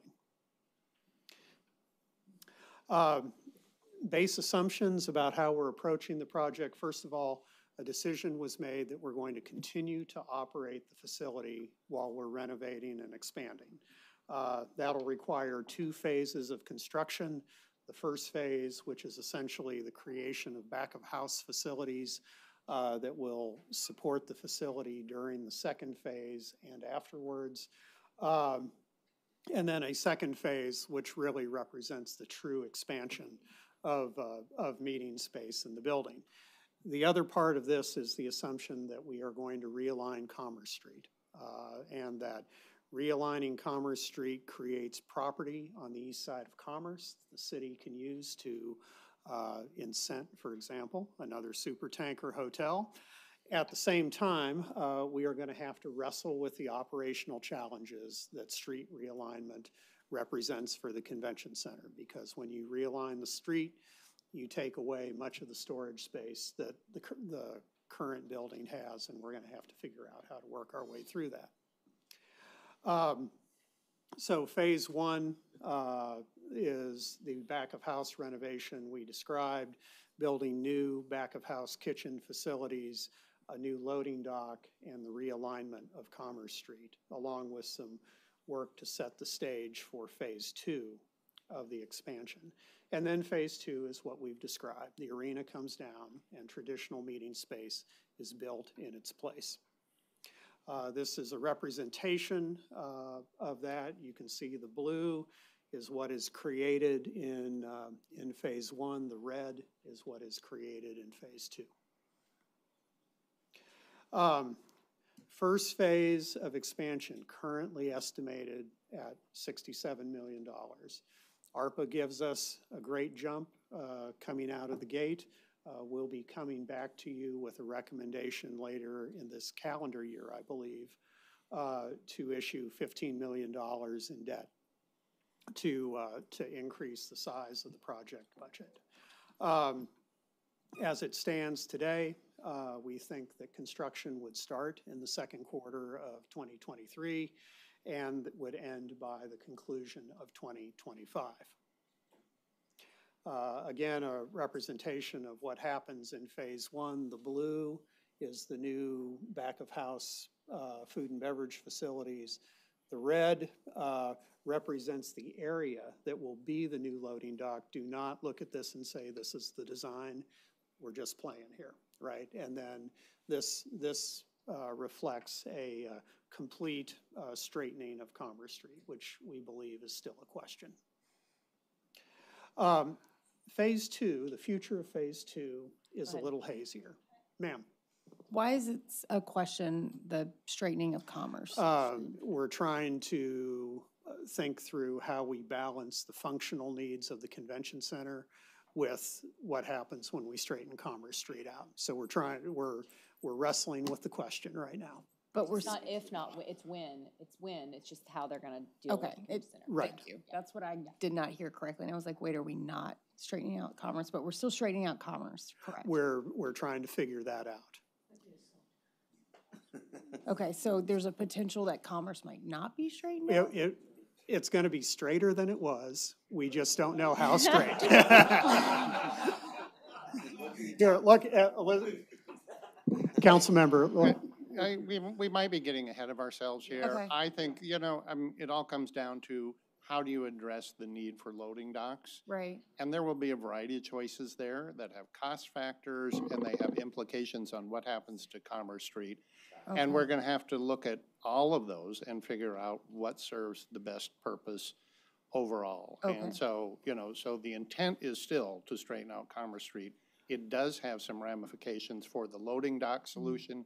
And we have to, come back with what those choices are. So I would implore you to make sure that we're communicating with our folks across the street at Texas A&M, because I think a lot of the assumptions on their campus expansion are based on the fact that we are straightening out Commerce Street. So if that changes, I think we need to know, and they need to know probably before we need to know. And as you'll see later in the presentation, we're bringing them into the conversation. Okay. Good, yeah. Thank you. Okay, so phase two of the expansion is, from a timing standpoint, is a little hazier. Two reasons. One is that the cost of the project has gone up significantly. So whereas 3 years ago we were looking at something south of $400 million, now we're looking at something north of $500 million. At the same time, while tax revenues, we're optimistic about the recovery of tax revenues, they are not yet back on the pace that was anticipated to fund phase two back in 2019. So a lot of TBD here, a lot of work to do before we make decisions. This just gives you an idea of what phase two looks like. Again, the Flying Saucer will bid it a fond farewell, served this community well for a very long time. It will be replaced by the additional convention space that we discussed earlier. And I would say this is just a concept of how the space fits. This is not designed in any way. Yeah. There's nothing remotely final about what you're looking at. So this is from the 2019 conceptual study. So since November, what have we been up to? Along with the ARPA money, in November of 2021, Mayor and Council approved the retention of Broadus and Associates as the project manager for the expansion project. This past spring, we engaged JLL Hospitality to go talk to our customers about the changes that they've seen in the meetings industry since the pandemic. We talked about the future and how things may have changed. So we charge JLL to go to our customers, past, present, and our aspirational customers, those that we want to bring to Fort Worth in the future as a result of an expanded, improved convention center. They've come back with some customer feedback that we'll share with you in a subsequent presentation. At the same time, we have convened a group that has a recommendation for you to consider on September 13th for a design team for phase 1 of the project. And on the heels of that, we'll be coming back later in the fall with a recommendation on construction manager at risk. We also are going to need your wisdom on a group to assemble of constituents who can offer us feedback on the project. Councilmember Beck, to your point, this is where we see folks like Texas A&M entering the conversation. So we anticipate them entering the conversation at which step again? We believe that's going to happen this fall. So the project manager? Project manager is set. Okay, I'm sorry. So the CMAR recommendation or the project feedback committee? So we'll have recommendations for you for design team. That's already in the queue. Okay. We have a recommendation for you for the construction manager at risk that we're going to talk to you about today, that we'll ask you to formally approve probably in September. And they're approving, I'm sorry, I just want to make sure we get this Sure. right, because this is a massive expansion for a very large area of downtown. So the design team recommendation we will have before we engage in the project feedback? Well, No. Okay. No, the recommendation on the design team is who to hire. Okay. Yes. So, And then we move on and to engaging stakeholders. that's right. We have, Okay. we bring the design team, we put them to work, and then in the process of getting thoughts from them, we have this, this constituent group, folks that have interest and expertise relative to what the building can do and how it should relate to the area. Okay. And those folks then provide guidance and challenge proposals and consider options and ultimately, are influencing recommendations that come to this group for final approval. Okay. So I don't know that and we can have a deeper conversation later. I don't know that I'm hearing in this timeline, in this process, the type of collaboration that I kind of envision, particularly with the major players down there. That's this group. That's yeah. this group. Yeah, Right. I So think we're. that's downtown Fort Worth Inc. Right. That's Texas A&M. That's, other, so- Right.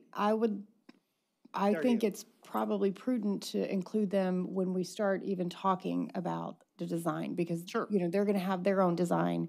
And when it comes to things like A&M's going to build their building, we're going to build ours.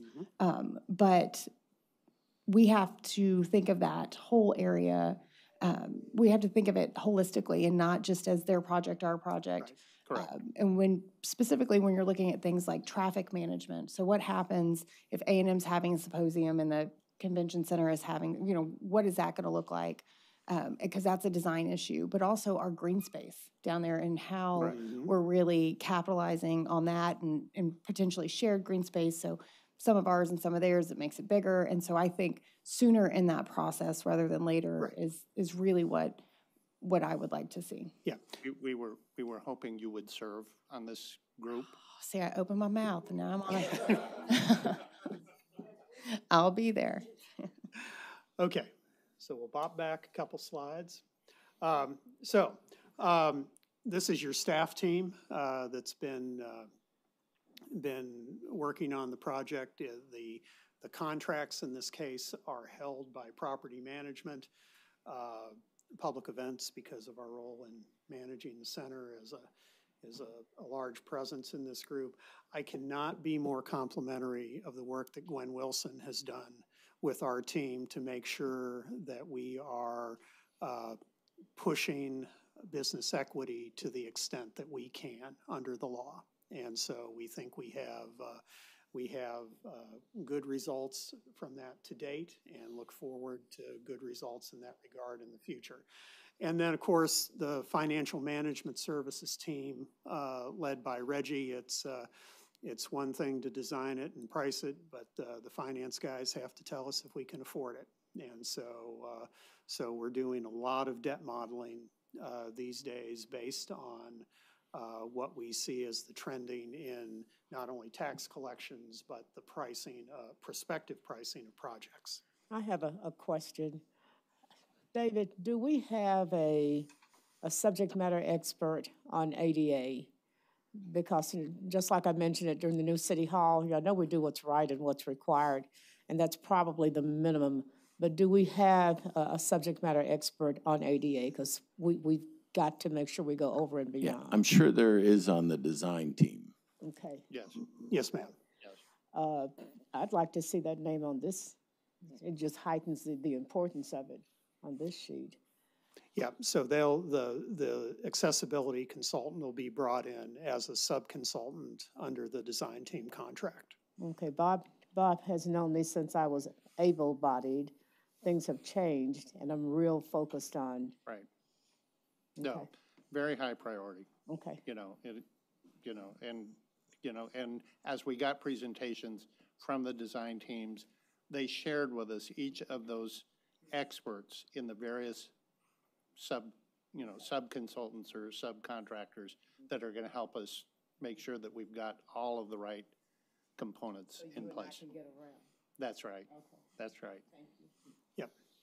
So today we're going to preview for you our recommendations for both design team and for construction manager at risk. We ran separate processes to select both, had great interest in both contracts, and think that we have been blessed with the opportunity to work with the best both locally and nationally on this project. So we've already talked about Broadus & Associates, and that contract was not approved on XXXXXX. It was approved in November of 2021. Design team, on November 13th, you'll be considering a recommendation to go to contract with a partnership between TVS Design out of Atlanta, Georgia. They are considered the preeminent convention center design firm in the country. They are partnered locally with Bennett Partners, and Michael is here in the audience today. He's ridden shotgun on this project for a long time, and we're thrilled to have him as part of the team going forward. So, on construction manager at risk, again, great competition for this contract. Had 7 proposals, had 2 teams that distinguished themselves far and away from the others, and were subsequently interviewed. Our recommendation is to go with the joint venture between Byrne, E.J. Smith, and Hunt. And the concept of a joint venture where we have business equity firms that are partnered in a primary contract on a project this big, that's big news for us. And we are thrilled to have this team, or have the opportunity to work with this team. In terms of folks who helped the staff teams along the way, most of these folks were pulled from the committee that Mayor Price organized in 2019, and so their input was valuable to us, just as the input of the feedback group will be valuable to us going forward. We've talked about the composition of the feedback group, and this list certainly may not be exhaustive, and look forward to your wisdom on this. Next steps. So as we mentioned, the design team recommendation will be in front of you on September 13th. We will be talking about the creation of the advisory committee and starting to pull that group together in September. Depending on what our schedule looks like, we may be back to you on the additional debt that we need for phase one by the end of the calendar year. We are not wed to that date. It really depends on where we are in the process. And then with CMAR, I think what our path forward is to bring you a recommendation for your consideration, and then come back to you after that decision, and probably in the December-January timeframe, will be at an initial guaranteed maximum price for this project, and then we can go to contract with CMAR. At this point, again, we believe phase one can start in the second quarter of next year and end by the fourth quarter of 2025. If that has to slip, it's not. We don't see that as problematic at this point. Questions? Questions or discussions for Michael or Bob that haven't been brought up already? I just have one question. I know you mentioned possibly when we do the commerce, adding a hotel. Is there any discussion on adding parking?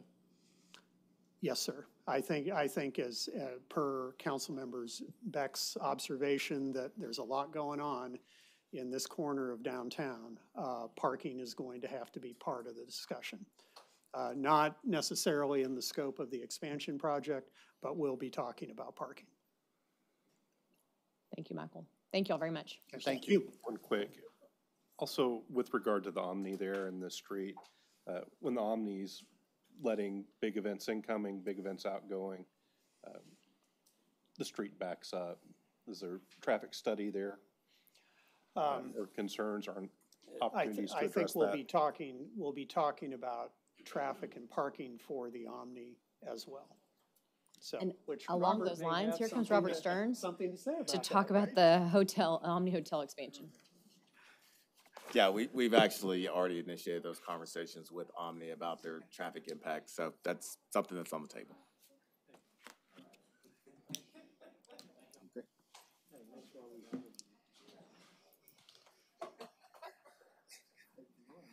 All right, so I feel like Mike kind of buried my lead already since he told you pretty much everything about the project. But we're going to talk about the proposed expansion to the Omni Hotel.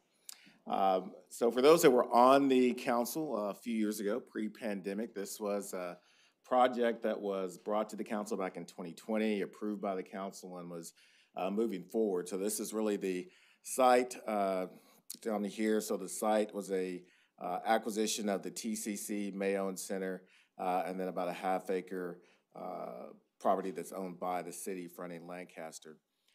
And so there's some early design concepts of all projects. You see the existing hotel here, the expansion coming out there. Back in 2020, the original proposed project was $174 million, 400-key expansion. Again, they had planned to close on the TCC property by the end of March.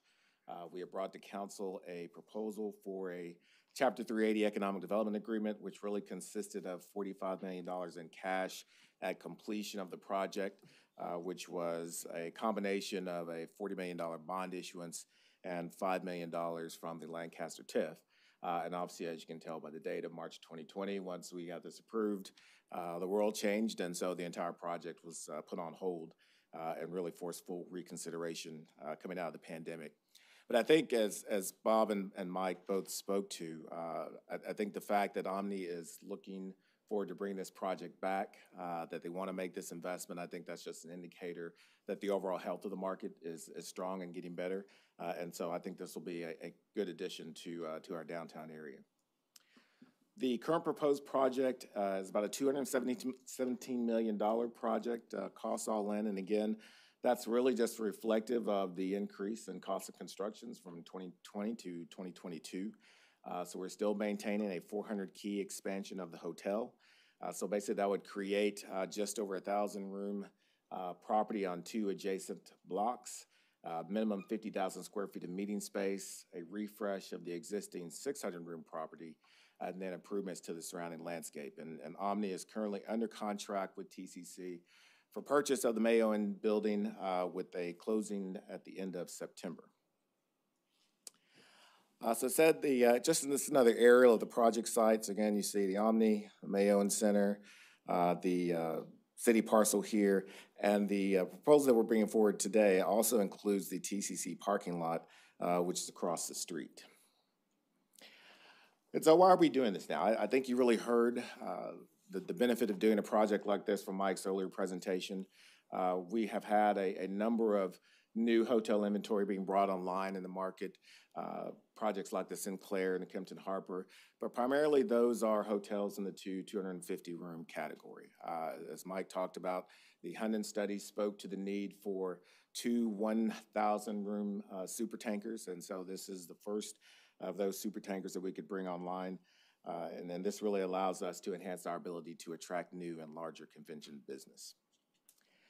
One thing that was really important to us was we revised these conversations with the Omni was the engagement of Lancaster Avenue. So this was a real discussion point with them under the previous deal back in 2020, where we wanted to have Lancaster really engaged and activated. And Omni was interested in exploring that proposal, but we really didn't have any hard things to put on the table. And so our concern really as we began these discussions is the fact that City and the TIF has invested millions of dollars along Lancaster really since the original project was brought forward. We had the TMP terminal plaza and pedestrian passage that is underway, going to be underway. And so we wanted to make sure that when this project developed that you weren't facing a wall when you were walking along Lancaster, that you really had a nice pedestrian access. And so as part of the overall development and activation, Omni is going to be including space for a 15,000 square foot restaurant fronting Lancaster. So that would have to be approved by DDRB, obviously, but this really gives us an opportunity to activate that section and ensure that we have a nice walkable area continuing along Lancaster Avenue. So under the proposed expansion, they would be spending just over $200 million on the expansion of the hotel room itself, minimum of $127 million or so in hard costs. Again, that's 400 rooms in a separate tower, 50,000 square foot meeting space, and the 15,000 square foot restaurant space facing Lancaster. They will commit to a 15% hard and soft cost to our MWB contractors per our policy, and the required completion for the project will be December 31st, 2026. And so, as you all know, we have an existing agreement with Omni that will actually roll off of the books and be completed by the time that this project is finalized. So that's how we'll be able to utilize the existing HOT, which we'll be talking about as far as the debt service, to fund the overall project. As part of this, they will also going to construct a new parking garage for the overall development. Estimated cost about $6 million, so that will be on the existing TCC parking lot now. So we'll take away that service parking, have a 200-space parking garage. Omni is going to convey that parking lot to the city upon purchase from TCC. They are going to be responsible for the construction, maintenance, and operations, so the city is not having any costs in that garage. It will actually be owned by the CCLGC, so subsequent action pending your decisions today and you're allowing us to move forward, we would go to the CCLGC in September to have their approval for the garage component of the project. And this would be provided to Omni with an option to be really conveyed back to them after a 10-year period. So our recommended incentives would be the one-time $53.3 million grant at completion. They would be delivered no later than 120 days following the project completion and CFOs being presented. The CCLGC would issue the $53 million bond, really backed by the hotel occupancy tax generated by the new 400 rooms that are being added, and the additional 600 rooms will be coming back to us. The existing agreement will be winding down. We would convey the half-acre city property along Lancaster Avenue with the purchase price provided back to the developer as a 380 agreement. And then we would enter into the lease agreement with the option of purchase after 10 years for the TCC lot and the parking garage. Here's just kind of a wrap up, the overall summary. Really won't go through a lot of these numbers, but I do want to point out this final number here. So as Mike was talking about some of the ongoing projects that they're working on, this project, this development will provide just under $34 million of new state HOT to the project financing zone. And so that's really going to be helpful as we have some of these additional projects coming online. And so the staff recommendation today would be to enter into the Economic Development Program Agreement with Omni to provide the one-time cash grant, engage in the public financing activities in support of early issuing the bonds, accept the property now owned by TCC, convey the property owned along Lancaster Avenue, and then enter into the lease agreement with option to purchase with Omni. And I will answer any questions you may have. Any questions for Robert? No, very excited. Thank you very much, Robert. Okay, thank you. Our next item is a briefing on ARPA funding proposal to reduce gun violence with Chief Neil Noakes, and I believe Leah King, and there's Leah from United Way.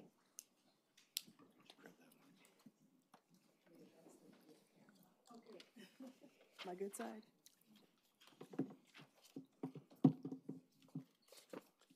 Mayor and Council, we thank you for your time today to talk about what I know you all realize is a very important topic. Neil Noakes, Chief Ford PD. My partner over here is Leah King, President and CEO of United Way Tarrant County. I imagine one of the reasons people cling to their hates so stubbornly is because they sense once hate is gone, they will be forced to deal with pain. James Baldwin. I read that recently and it made me think of what we're doing here. Another word for pain in my book is trauma. A lot of the violence we're seeing across the country, and unfortunately we're seeing across Fort Worth and Tarrant County right now, involves a lot of unaddressed trauma by people, as Thomas Abt, academic and writer, he wrote a book called Bleeding Out. It addresses urban violence in America. He said we're dealing with young people who are caught up in cycles of violence they don't understand and don't even fully realize they're involved in. We're doing a lot of great work in the Fort Worth Police Department. When I say we, I mean the men and women who are doing a job every single day to address gun violence from a policing perspective. But as I've said many times, we will not arrest our way out of crime. It will take partnerships with other city departments. It will take partnerships with other organizations. It will take partnerships with the community. What we plan to show today is the reason we believe this 1 Second Collaborative is the way to make that happen. And we call it the 1 Second Collaborative because it's a collaboration of like-minded people who understand that a 1 second decision can literally be the difference between life and death. I do not have a clicker. I'm going to let you advance if you would, please. When I first read this, I was dumbfounded. According to the CDC, this is nationally speaking, gun violence is now the leading cause of deaths among teens. This happened in 2020. Gun violence is the leading cause of death for teens in America. That's surpassed even motor vehicle accidents. Go ahead, please. So when we're looking at gun violence-related deaths and injuries across the country, these are the numbers we've seen. So 2019, maybe more of a baseline pre-pandemic, but the national trend has been year over year an increase in violence. Unfortunately, what we're seeing is the same in Fort Worth and Tarrant County. You see the numbers in white, the larger numbers, 3,000 to 4,000, almost 5,000. And in Fort Worth, these are the deaths related to gun violence involving teens in Tarrant County that have gone up. This year for 2022, looks like we're matching 2021. We've got to bring those numbers down.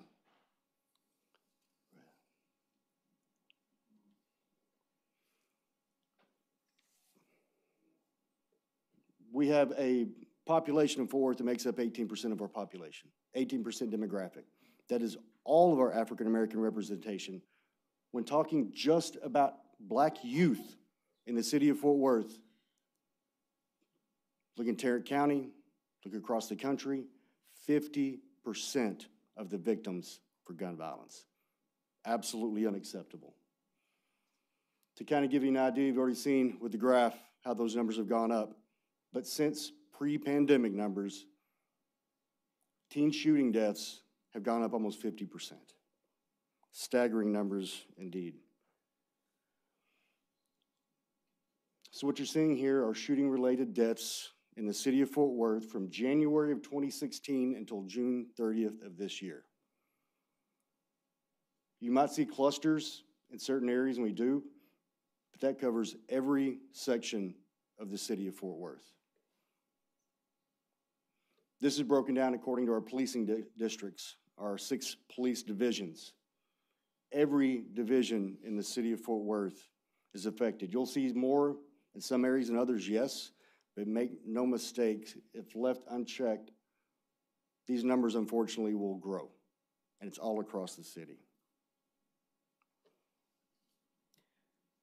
Mayor and Council, it's good to be back. Leah King, President and CEO of United Way of Tarrant County, and it's my honor, as always, to be here with Chief Noakes, though it's a sobering topic. We did want to bring some hard numbers to you, not only in relation to people who are losing their lives, the trauma that the families are experiencing as a result of some of these actions, but some of the hard costs. You need to understand, and I'm sure that you all do, because many of these things fall to you from a financial responsibility, which means it falls to all of us as taxpayers. There's some data before you that really breaks down, what it cost for a shooting death. And it's a really crude way to look at this, because putting a number on something like this just doesn't seem right. But we know that there are actual hard costs that are borne by the community: crime scene cleanup, hospitalization. You think about, unpaid hospital bills, criminal justice, all of the back and forth through the court systems, incarceration.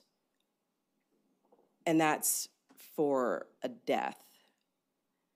And $700,000, $710,000 for a shooting. So if we back those slides up to the number that Chief just shared with you and did the math, so it's a big number. But if you looked at the extrapolated costs for family members and their suffering, there's no number that you can attribute to that. This data, by the way, is done by a third-party organization. They manage these kinds of things. It's what they do as an organization. It's the National Institute for Criminal Justice Reform. These numbers are actually they did City of Dallas, right? So these are likely very, very similar in terms of the actual costs that we would experience here in Fort Worth. And just like Chief said, every split-second decision can't be recalled. Sometimes it can be remedied, but if we are doing what we need to do as a group of organizations, as a collaborative, then we truly are helping young people in particular move from those split-second decisions that they may live to regret for the rest of their lives, if they get to live, and actually provide them with some tools and resources to help heal them and to help give them better options and better choices. So the 1 Second Collaborative is just that. It's a strategic and comprehensive effort to disrupt gun violence and gang activity among young adults and teens in very targeted zones across our community. If you had to break it down, this is what the model kind of looks like. So it really is taking all of the advantages and experiences of a multitude of systems and organizations working together with common goals and making sure that we are addressing exactly what the community needs. It's driven by data, and it's using models that have been implemented across our country for many, many years, the main model being from Office of Juvenile Justice and Delinquency Prevention. it helps us to establish scalable administration and coordination systems and communication systems across our county, and it makes sure that we have measurable impact where it's needed most.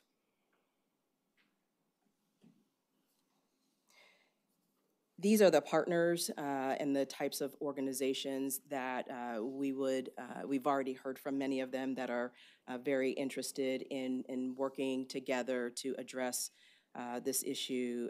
Hospital systems, education systems, obviously workforce development, criminal justice, city and county departments, and on and on and on.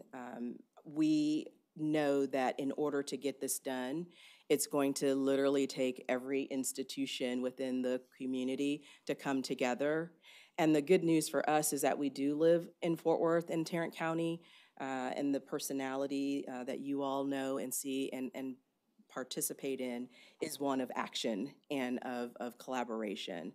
And so we're pretty excited about just the folks that have already reached out in anticipation and to make it known that they are very interested in working together. I think it is very important for us to stress the fact that this is just not something that someone came up with on a whim. This is actually a proven model.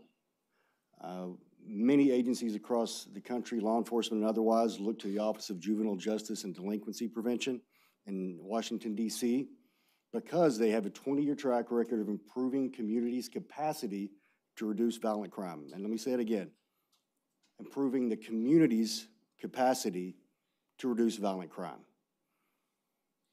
This isn't to improve our capacity. We're working with the community to empower them. They have a proven model. If you go back for just 1 second, thank you. Developing strategies that tackle the root causes of gang violence. And they're known for coordinated, organized plans of action. Now, if you'll notice in the bottom here, one word you see frequently is community. It's about engaging with the community, finding out what is important to the community, and getting community buy-in with the efforts we would undertake. Go ahead and go to the next. So there are 5 core strategies: community mobilization, opportunities provision, social intervention, suppression, and organizational change and development. So to break those down just a little bit, under community mobilization, there's heavy community engagement and collaboration. Again, it's not us going into the community telling them what they need. It's working with the community to find out what they want to do. Opportunities provision, education, training, employment. You cannot go to a young person, tell them to stop doing something, and not give them an alternative. This provides that. Social intervention, outreach and access to provision of services for gang-involved youth and their families. This is holistic. Oftentimes, if there's a child involved in this cycle of violence, it's not just him or her. If we can affect that entire family, we affect the legacy and trajectory of that family. Suppression. When it comes to suppression, we're talking about policing, right? We're talking about community policing. But we're also talking about formal and informal social controls and accountability measures, which oftentimes come from the community. There may be a young man or a young lady who would listen to someone in the community before they would listen to someone in a uniform. Organizational change and development is where we talk about the policies that help us create the best modes of dealing with these resources and getting them out to the community. Next slide, please. And so on the core strategies, we're talking about the evidence-based strategies. Data collection and assessment is huge. I think if anyone has heard me speak, you know how much I rely on data and intelligence to make smart decisions rather than making emotional decisions. As far as the social intervention, we talked about the outreach and crisis intervention, community mobilization, and that's working with many agencies within the community, including grassroots organizations, providing opportunities for these youth, reentry activities. It's very important for those who may have been incarcerated to be set up for success when they come out so they don't go right back in. Organizational capacity building to work with the groups that are in the community already doing the good work, but maybe there are several who are in their own silos that we need to bring together and work to grow their programs. And the third-party evaluation takes the subjectivity out of it. We have someone with a very objective outlook who can help evaluate these programs to make sure we know what's working, what's not, and what we should do better. And so there are some, very clear goals that would be established, and you can see from, what we have on your screen, obviously the very first one is to reduce violent crime. That is a given, and it's something that we have to do. But as Chief mentioned, improving the capacity of community-based organizations is something that's critical. We know that there are a number of organizations that work and have a lot of experience within the community, and they do great work and get excellent results. They just don't have the ability to do as much as we need as a community. And so helping them to scale their capacity without breaking them, the objective is to make sure that they're strengthened and their infrastructure is such that it allows them to focus on mission. And if you're just, throwing money at something without providing that infrastructure, it makes it very difficult for an organization to one day operate serving 1,000 people and another day expecting them to operate with 10,000 people, and they don't have the internal infrastructure to be able to manage that. So we have to be sure that we're setting them up not only to accomplish their mission, but to do so without breaking the organizations. And that takes coordination, it takes collaboration, it takes support. The steering committee would be members of the partners, so faith-based organizations, law enforcement, obviously, corrections, nonprofit organizations, hospital systems, including many of our mental health providers and counselors, definitely people from the communities. And we would expect and hope that both the county that has already moved forward with their portion of this and the city and other partners would come forward with their representatives to participate on that steering committee so that we can make sure that we're hearing the voices from across the community. This is not just research and data-driven, but that same information is used to evaluate. And so doing that evaluation on an annual basis allows corrections to happen without seeing a mistake that might be happening to go on unchecked. We have to have an objective third party come in, and that is something that is that is critical and crucial to this initiative. And from an implementation perspective, making sure that we have the right organizations at the table so that as those folks come out, particularly of incarceration, that we already have established housing and workforce, and those things are already set up in advance so that we don't have to have that person wonder and have time, which is often not a good thing. We need to have a plan in place for them to move into.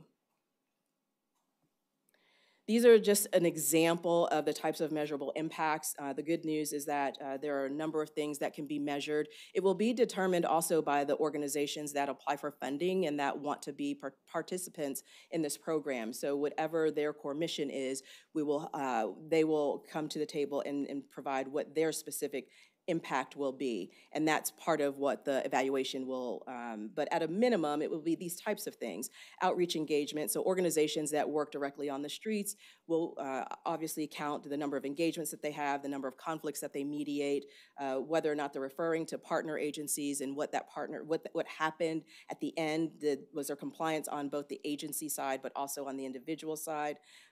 Counseling hours, mediations, how many people went from unemployed or underemployment to a different type of job, what's the recidivism rate and how is that improving, and frankly, how many people are participating, how many people are showing up in the community and measuring those types of things.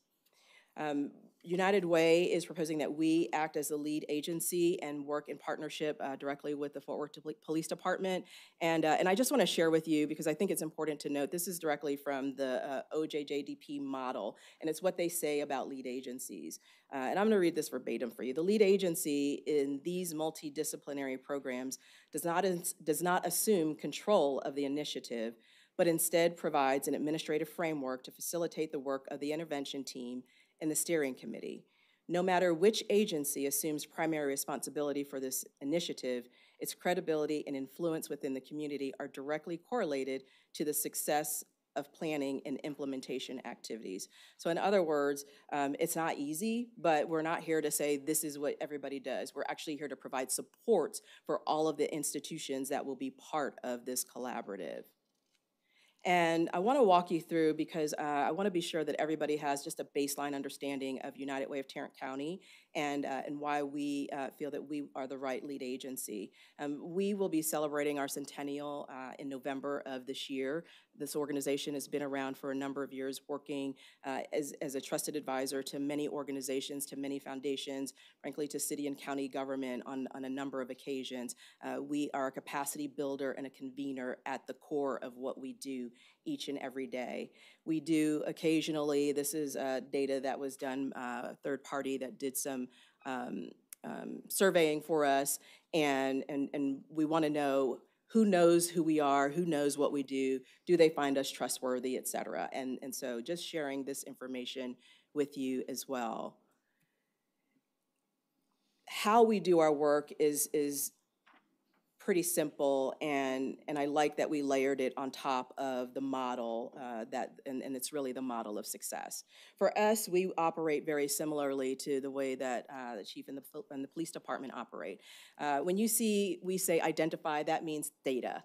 It is our job to do research throughout the county to identify which which zip codes are having issues and what specifically those issues are. That information gives us exact details that we need on how to make informed recommendations on investments within the community. And so for the people that are kind enough to provide contributions to the organization, it tells us where they ought to be invested. That's why that data is so important to us. And ultimately, by working directly with these community-based organizations, we then are able to vet them and make sure that they have the ability to meet the needs that they say they will meet, and then help measure their impact. And so it is a cycle that we follow over and over and over again, and it's how we get our work done. We are definitely positioned to work alongside and support the mission of the police department, and we're going to do that in a number of ways. But we feel like that we're already set up to do that because both of us are not only trusted within the community, but we have to continue building that trust, and we believe that we do that better together by partnering with each other. We exist to identify and invite organizations and individuals to come alongside and work with us. It's, again, at the core of what we do. And the way that we do that, as the funding comes in, we work with volunteers to help identify and make recommendations on how resources are allocated. So our staff serves as the backbone, so we will structure and set up meetings and handle all of the logistics. But let's say we have a pool of funding for maternal health, then we will solicit and invite volunteers that work directly on maternal health. So they may be doctors or nurses, they may be doulas, they could have some kind of affiliation with that subject, and they then review the applications that come in from the community-based organizations. They score them, they make recommendations as a group, and those recommendations for funding then go up to the board, and the board approves them. So it's a very streamlined process, it's a very managed process, and it's how we handle all allocations, and this would be handled very much the same way. The other thing that I wanted to mention just as an organization is that we have the benefit of managing large-scale federal and state grants on a regular basis. And so just as an organization, we are already structured and established. We already do a single audit, which is a requirement when you receive the level of government funding that we do. And so that's just a natural part of what we already do, and it's part of our audit each and every year. All of those documents are available for anybody to see. They're on our website, probably about the last 10 years worth. So it's very easy to look and see what we've done. And that is the gist of how and why we feel like we are structured as an organization to be able to handle an initiative like this. We already work with partnerships. We already have the capacity internally to help support some of these smaller organizations, and it is our goal to ensure that these organizations are set up for success. So ultimately, at the end of the day, our children are getting healthier, and that's really the core of what we're looking to do. We need to make sure our kids are safe. When we were here before, we had a request for consolidation between the Tarrant County ARPA request and the City of Fort Worth ARPA request. That's what you have before you. Whoops, I just did something not smart, which was I got myself out of that nice thing that said next. then this is Tarrant County and the City of Fort Worth. So we can talk through any of these, all of these. But with that, I just want to say thank you to Chief, first of all, for being willing to come along this journey and allowing us to be right there at the side of the team. And just thanks to all of you for giving us the opportunity to come forward and share the details of the initiative. And we will welcome your questions. Thanks, Leah. Chief, questions from council? Anybody? Questions, comments? I'll open it up.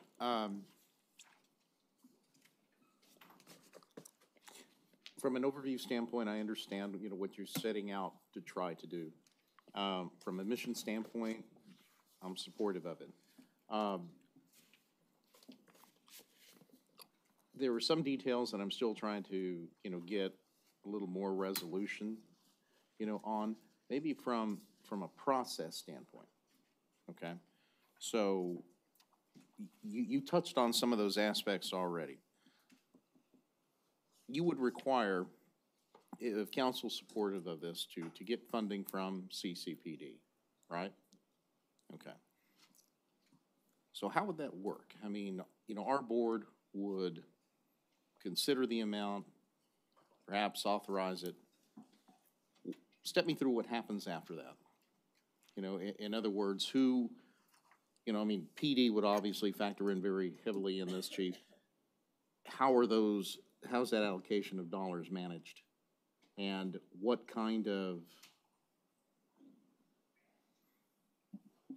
actually, a bit of feedback, or for lack of a better word right now, what kind of control do we have as a council, in terms of feedback? If say, for example, I know you have a third party looking at it, evaluating it, but if we see something that, we might have a question on, where does our input come into this process?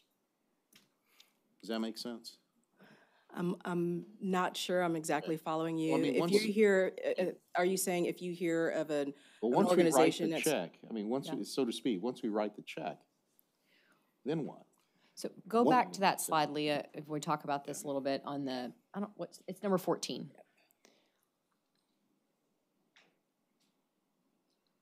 Here we go. And you and I talked about this, and I talked about this with Chief also.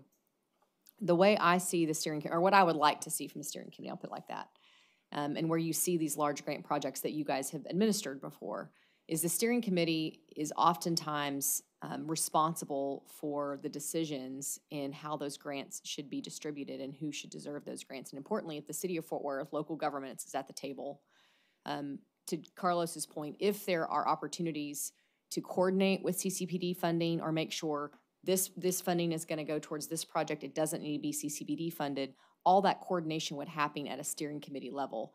I have to imagine that at some point, this steering committee, which is a lot of people, you'll identify a very select group of people that probably will not be eligible for funding.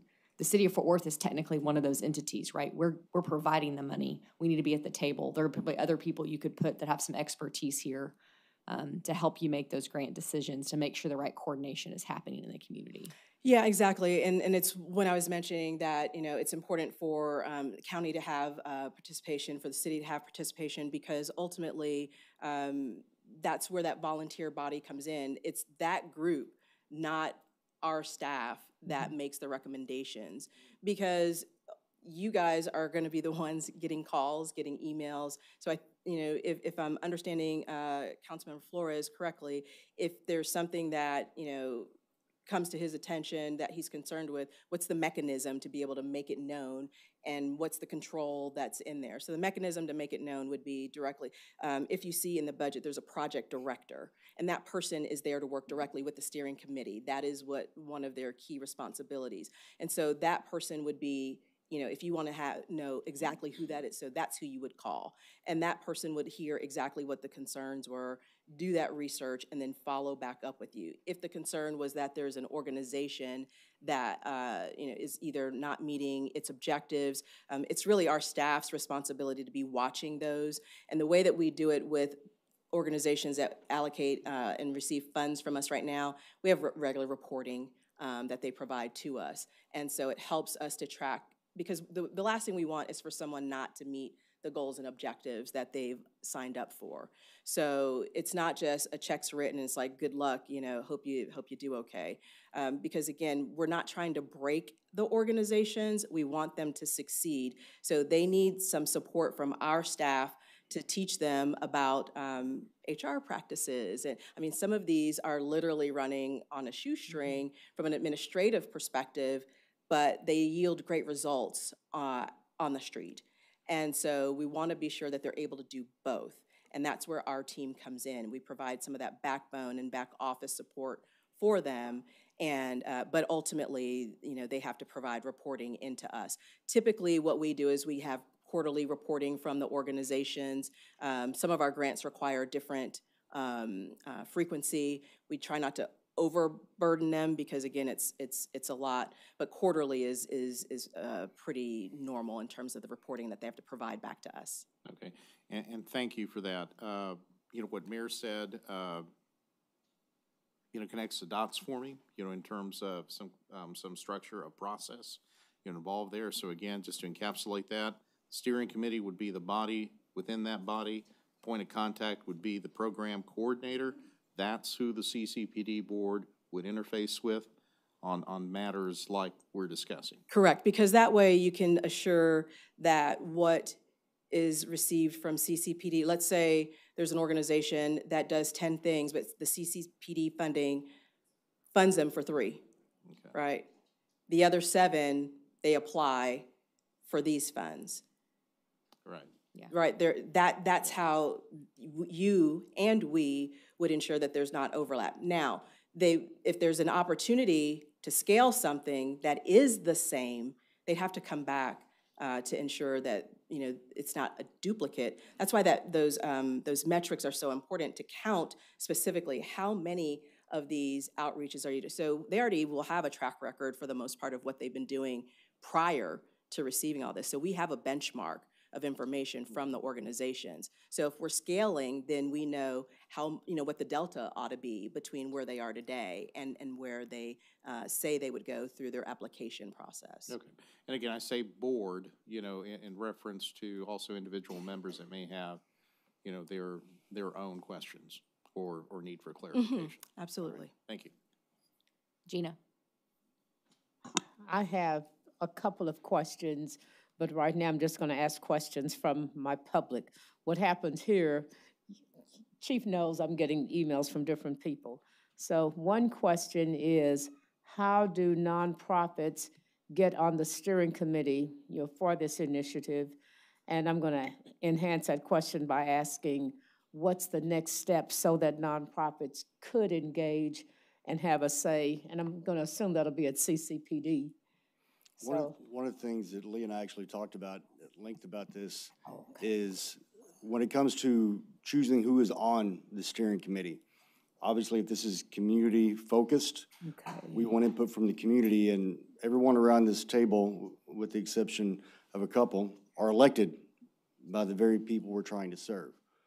We would lean heavily on recommendations you could make to us about members of the community who have the resources, who have the knowledge, who have the head and heart knowledge we need to get this done. So we would hope we would have that partnership with you as well.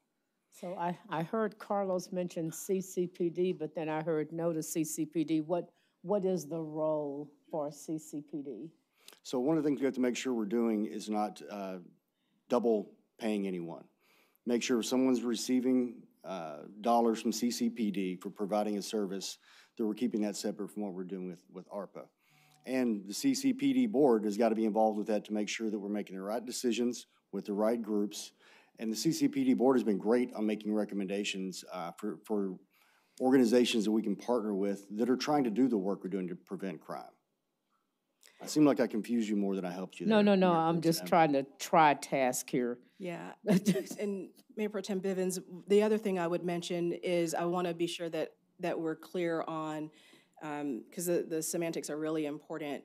If there's a nonprofit organization that wants to apply for funding, they ought not try to get on the steering committee. Gotcha. Right? Well, I think this is a good point. So, and I think Elizabeth may have the same thing. I think one really helpful thing might be a steering committee is very different from a funding committee. That's right. And I think you need two things. You need a steering committee that we're all welcome. We're going to give you 15 different examples each of people we think you need to contact, need to be at the table, and inform this process we're creating on who needs to be served.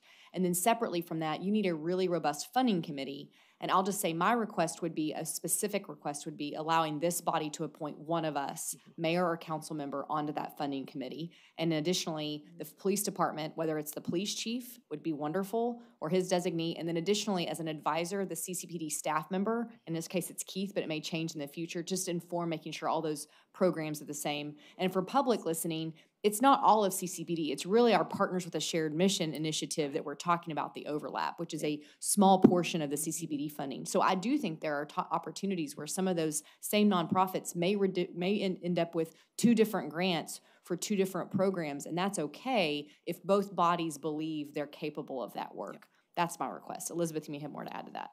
Yeah, no, I think That was loud. Yeah, I know. You kind of hit the nail on the head there. That's my concern, is that if you go back to the slide on the steering committee, and I know we've talked about it, and you kind of laid out the folks that you felt like were going to be members of that steering committee, and with the utmost respect to the leadership in our community, at our health organizations, our mental health organizations, our, this feels like a bottom-up approach should be really examined in this. And so when we're talking about the steering committee, I think people who are from organizations or communities that are directly impacted by this violent crime should take precedent, because I can speak to my personal experience. I can't speak to Chris's or Leonard's or Gina's or Jared's or anyone else. And so no one knows our communities like the people that live in them. And I do think, I'm glad Mayor brought up that suggestion, because the agencies that should really be receiving this funding should also be on this steering committee, right? Because they're the people in there doing the lion's share of the work, and I don't want to opt anybody out because they're doing double duty. And so I think that's my first comment. So thank you, Mayor, for that. I did do some homework on this the past week, and I noticed that Asheville has a is it Asheville? Let me look. I don't want to lie to you. Asheville or Richmond. Richmond has one. I don't want to get in trouble with David over here using the wrong. And the one thing that I noticed about them is, so this particular project, you've come to the county for $1.9 million and us for $4.4 million. That's a pretty hefty price tag. I mean, it's over $6 million to get this together. And I heard you say that agencies have already reached out and have talked about, how do I get involved? How do I participate in this? What I saw in Richmond was that their funding sources were really diverse. It wasn't just the county or just the city, but it was a lot of partner organizations. And what that showed to me was buy-in, right? If I'm willing to give dollars, I'm going to put my money where my mouth is, which is a little, I think we haven't seen this in other budgets. So I have some concern that, how we're doing this. But they put their money where their mouth was. They bought in. And so they knew that they would be a good partner. Because if I'm writing a $500,000 check or $1 million, I'm gonna be at that table. You can bet. I'm sure you would for the same for your organization. So I would like to see what organizations have raised their hand, and to what extent they've raised their hand and willing to put dollars, have committed to giving dollars to this program. Let me say this.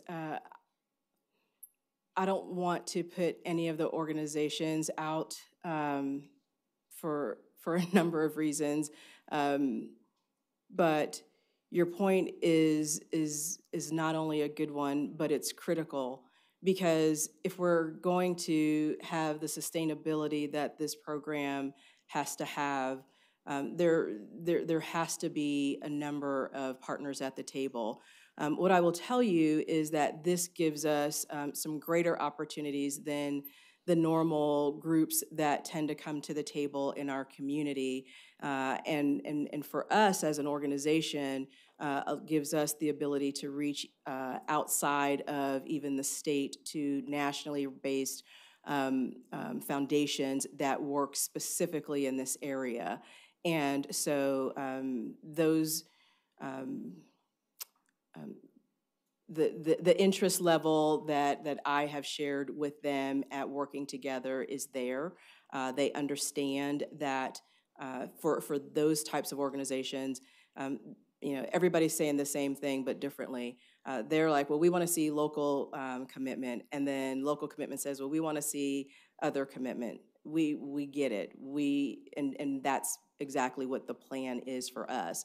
We know this can't stop at 30 months because it took longer than 30 months to get into this situation.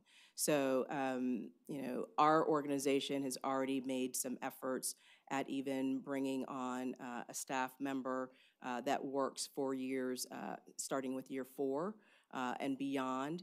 And we'll make contact with, or reestablish contact that I've already made with some of these organizations, but particularly outside of this area. I'm not saying that we wouldn't be willing and open to working with local organizations, because I think that's important too, since they live here and their employees are here. But I do also want to take advantage of some of the nationally based organizations that we have not traditionally had access to. Chris. Gina has some more things too, but I just want to jump in real quick. So I think when you guys came back the last time, one of the statements that were made was, we have organizations who have applied for CCPD funding, and it was not enough funding to do what they needed to do. And this was going to be another mechanism of giving them funding. But now I'm hearing you say that if they apply for that funding, they cannot apply for this funding, or vice versa. I'm sorry if I was confusing. Basically, we have a program that's already receiving CCPD funding. Say they have 10 employees. We're not going to pay them again for those 10 employees. Now, if they want to add 10 employees, they can receive additional dollars to scale, to expand the program. But if they are planning on staying the same size, they are not expanding their reach, then obviously they can't receive funds to maintain what they are. These would help them expand the program to have a broader reach throughout the community. Okay. I have some, if you can pull the budget up. Which one? The $6 million budget. The consolidated, okay.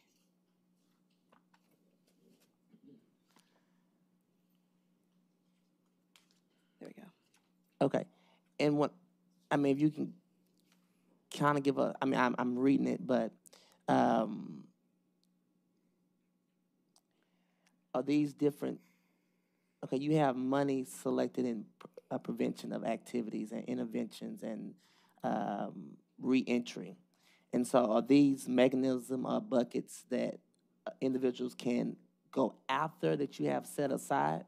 Yeah. And your top tier, your directors, can you kind of just walk through that? Sure. So the personnel would be the staff that we would hire in order to manage working directly with the community-based organizations, the steering committee. So one would be a program director. It's one full-time employee. That salary is for 30 months, but at 70%. I'm sorry, this is 100%. This is the consolidated. And then 2 program coordinators and a specific grant accountant. So, as we all know, there are very specific financial and compliance accounting requirements that we have. And so not a full-time employee, that's a 0.10 FTE. The contractual, so fringe and supplies, I think is clear. The contractual would be the gun violence assessment. So that's the research, whether it's the TCU, Rutgers, expanding and doing it for the entire county for the 30-month period. And the initiative evaluation. So it's what I mentioned, that you have to have a third-party group that comes in and evaluates the effectiveness of the overall programs and whether or not it's meeting its goals. The next one would be legal and training. We have a system, a database that we want all of the organizations to use so that when we're measuring our success, we're actually talking the same language and we're able to pull reports the same way. Outreach workers are the organizations that have outreach workers that work on the ground. That would be their bucket. The other would be just what you mentioned, so whether the organization works in prevention, intervention, and so on and so forth. The agency indirect cost would be to United Way. That would be 7.9% of the total to pay for our administrative expenses to be able to implement the program.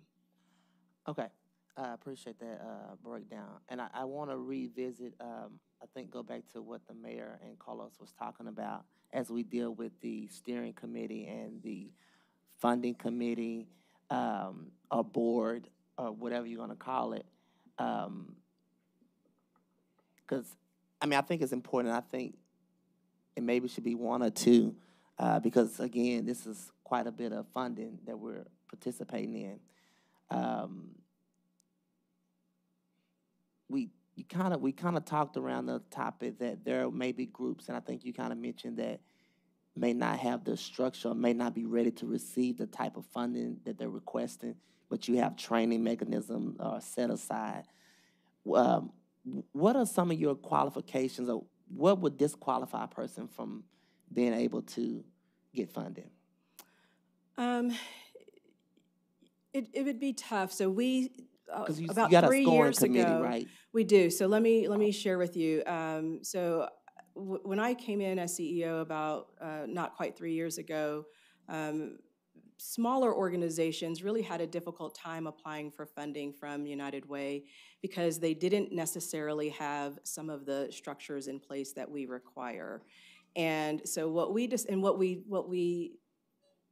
determined about that was an equity issue, and it was really impacting communities of color that had smaller nonprofits, but they were unable to apply. Maybe their grant application wasn't written as eloquently as someone else's, right? There's a number of things that were subjective, right? But that's just how it was.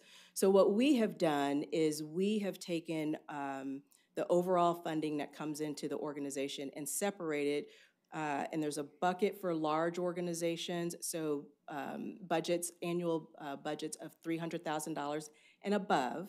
And then we have another bucket of funding for organizations whose annual revenues don't exceed $300,000. Those are the ones that need a little bit more hand-holding. They need they may not even have their 501c3. We apply for that for them. We help them with their bylaws and governance documents.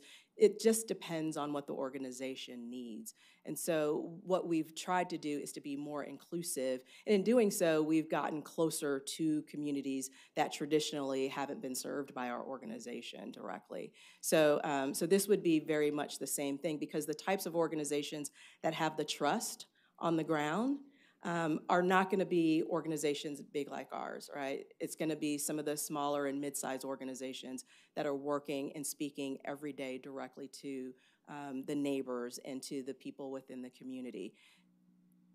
The goal would be for them to scale so much, they don't need to apply for as much funding because they've got their infrastructure in place. They're getting their audits, they have regular board meetings, they have minutes. They would operate just like any other nonprofit entity that you would expect. So we don't expect everybody to come to the table to have that from day one. But we know that they can get there, and they can get there and we've helped a number of organizations do that. And I'll finish. And I know just the organization you just kind of mentioned, I know several now that don't have the infrastructure in place and have been terrified to apply for CCPD funding because they doing the work physically, but on paper may not have the organization skills to do that. And we would be doing ourselves a disservice if we continue to only fund organizations that are readily ready. And you didn't say that. I agree. Right. Yeah. And so that is going to be a real issue for me to make sure that we are getting the right folks to do the jobs. Yeah, I agree. And I would say that the organizations that are already having success in those areas, and there are a number of them, like I said, some of them don't even have their 501c3. They can't even, if they receive funding, right, the donor doesn't get a tax benefit from it. Mm-hmm. We work with a number of organizations. In fact, we're fiscal sponsor and agent for dozens of entities that are going through the process of getting their official IRS designation. And it's our finance team that's actually helping walk them through the application. So you're right, we strongly agree. And that's why we made that change, because there were just too many organizations that were not even coming to the table. And so, we made the change. And then we also added to our team to have someone in the community work directly with others to say, this is open to you now. If you felt, I don't know if they got denied before, if they just didn't apply at all. But to understand, we bring them through bidders conferences and we walk them through the process. And so, we want to be there as hand-holding folks through the process as possible, so that at the end of the day, they're focused on mission, and then and not focused on, well, how do I, write a 20-page grant application. We need them on the ground working with families and individuals. Thank you, Leah. Gina. I have a question for both of you, but because I have this horrible eye ache right now, I don't know what's going on, I'll ask both questions and try to get out and get some medication. Leah, I'm the whisperer, and you just used 2 words that I think you need to elaborate on. You mentioned fiscal sponsor, and so if you could elaborate on what that means. And Chief, you weren't always on board with this idea. I want to know, what is it that made you change your position? And I hope you can communicate that. So were those questions clear for both of y'all? Yes. Okay. Quickly for us, if an organization does not have their 501c3 yet, but they are able and they have a mission statement, sometimes they are volunteer run, they are receiving donations, and the donor expects not just that that they would receive a tax receipt, but that also the funds are expended appropriately. And so they utilize our organization. We open a separate bank account, and they send in their financials, and our team runs through the financials, and we write checks. And so it's a check and balance for the donor to ensure that their money is being used as they expect. And then it also helps us walk the nonprofit through the process of getting their IRS designation. So for people who've been shady on their nonprofit status and using another one, you can help. Yeah, they don't, yeah, yes. I'm just putting it in English. I didn't know you all did that, thank you. Now, Chief, how the turnaround, please help me out. Absolutely, thank you, Mayor Pro Tem, for that. I think it was an important evolution for me, because I'll be honest, when I first heard of the program, the first thing I thought is, why somebody in my lane? Why is somebody in the police department's lane? This is our job. We're already working on this with TCU. We're developing a program. But then I thought, is that just my ego? Maybe I need to look at this, because we need to be willing to get outside of ourselves and work with others, right? I read the program and said, wow, this is really good. I reached out to TCU. I had them read the proposal. They said, this is exactly what we're working on. This is wonderful. I checked out things with the OJJDP, evidence-based. These things have worked across the country, and they're absolutely critical. And I thought of a conversation I actually had with our oversight police monitor, Kim Neal. And I was talking with her about programs like this. She talked about one that she'd seen in Cincinnati and some others she'd seen across the country. And she said, Neil, you can't do this by yourself. You've got to get help. You need to focus on the law enforcement and let someone else focus on the community engagement for you. Work with the city leadership. And when she said that, I realized, she's right. We do need help. We need to make sure we're getting the resources we need to connect people with what they need. My biggest problem was finding an organization and a person I trusted. I didn't want to just go to someone from another part of the country to bring them here to learn what needs to happen in Fort Worth. I wanted somebody who was already invested in our communities, someone with a track record of helping our communities, and not a fly-by-night organization. Not someone here who's here for a check. They're here to distribute checks. They're here to make sure the job is done right. I had never even seen this one slide. No matter which agency assumes primary responsibility for this initiative, its credibility and influence within the community are directly correlated to the success of planning and implementation of activities. I can think of an organization that's more credible, with more influence, in Fort Worth and in Tarrant County to do this job any better. And on a personal note, I can think of no one better than Leah King to help us be a part of the change that needs to happen in our communities. And when I sat down, thought about the entire program, thought about those that would be involved, I was in 100%, and I still am. Any other questions, Council? Alan? So, Chief, Leah, I appreciate the time you spent with me the other day on this. We spoke about potential sustainability issues and general use of funding. So could you spend just a moment, because a lot of this budget is built on, or is designed around building capacity during the first 3 years. There's a lot of training and build up, and about half the money goes directly to deeds, to outreach workers and the specific activities. I really want to understand how that ratio shifts over time. Mm-hmm. And then also, we talked about this being ARPA dollars.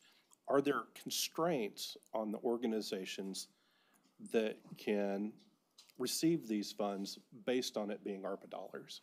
Yeah, the constraints would fall on the lead agency. So it would be our responsibility from a reporting, from a audit perspective, which is why we have the reporting from the organizations back, so that we get real-time information back from them. And it allows, again, if you were doing it on a quarterly basis, it allows not too much time to go by and potentially identify an issue that can be corrected. So that this is something that we do. So I'll give you an example. Right now we have a meeting going on in our office with some Older Americans Act funding that the Area Agency on Aging received, and there's probably about a dozen partners at the table for that, and this is around food security for people 60 years of age and older. Our objective is not just to say, okay, here's you wrote an application, it got approved for this, and then go on your merry little way. We have to be communicating on a regular basis, not just individually, so lead agency to the recipient, but all of them together, because this is a systematic issue. It's not just, we have to stop doing the Band-Aid approach, which is what happens a lot of times when these organizations aren't coordinated. So the responsibility, again, comes back to us, which is why we bring these organizations around the table on a regular basis, and we go through training and compliance. Over time, you're exactly right, the training dollars do not have to maintain at the same rate unless you're totally turning over all of your organizations, and if that's happening, then there needs to be a complete timeout. Something is broken, right? If all the organizations keep turning over,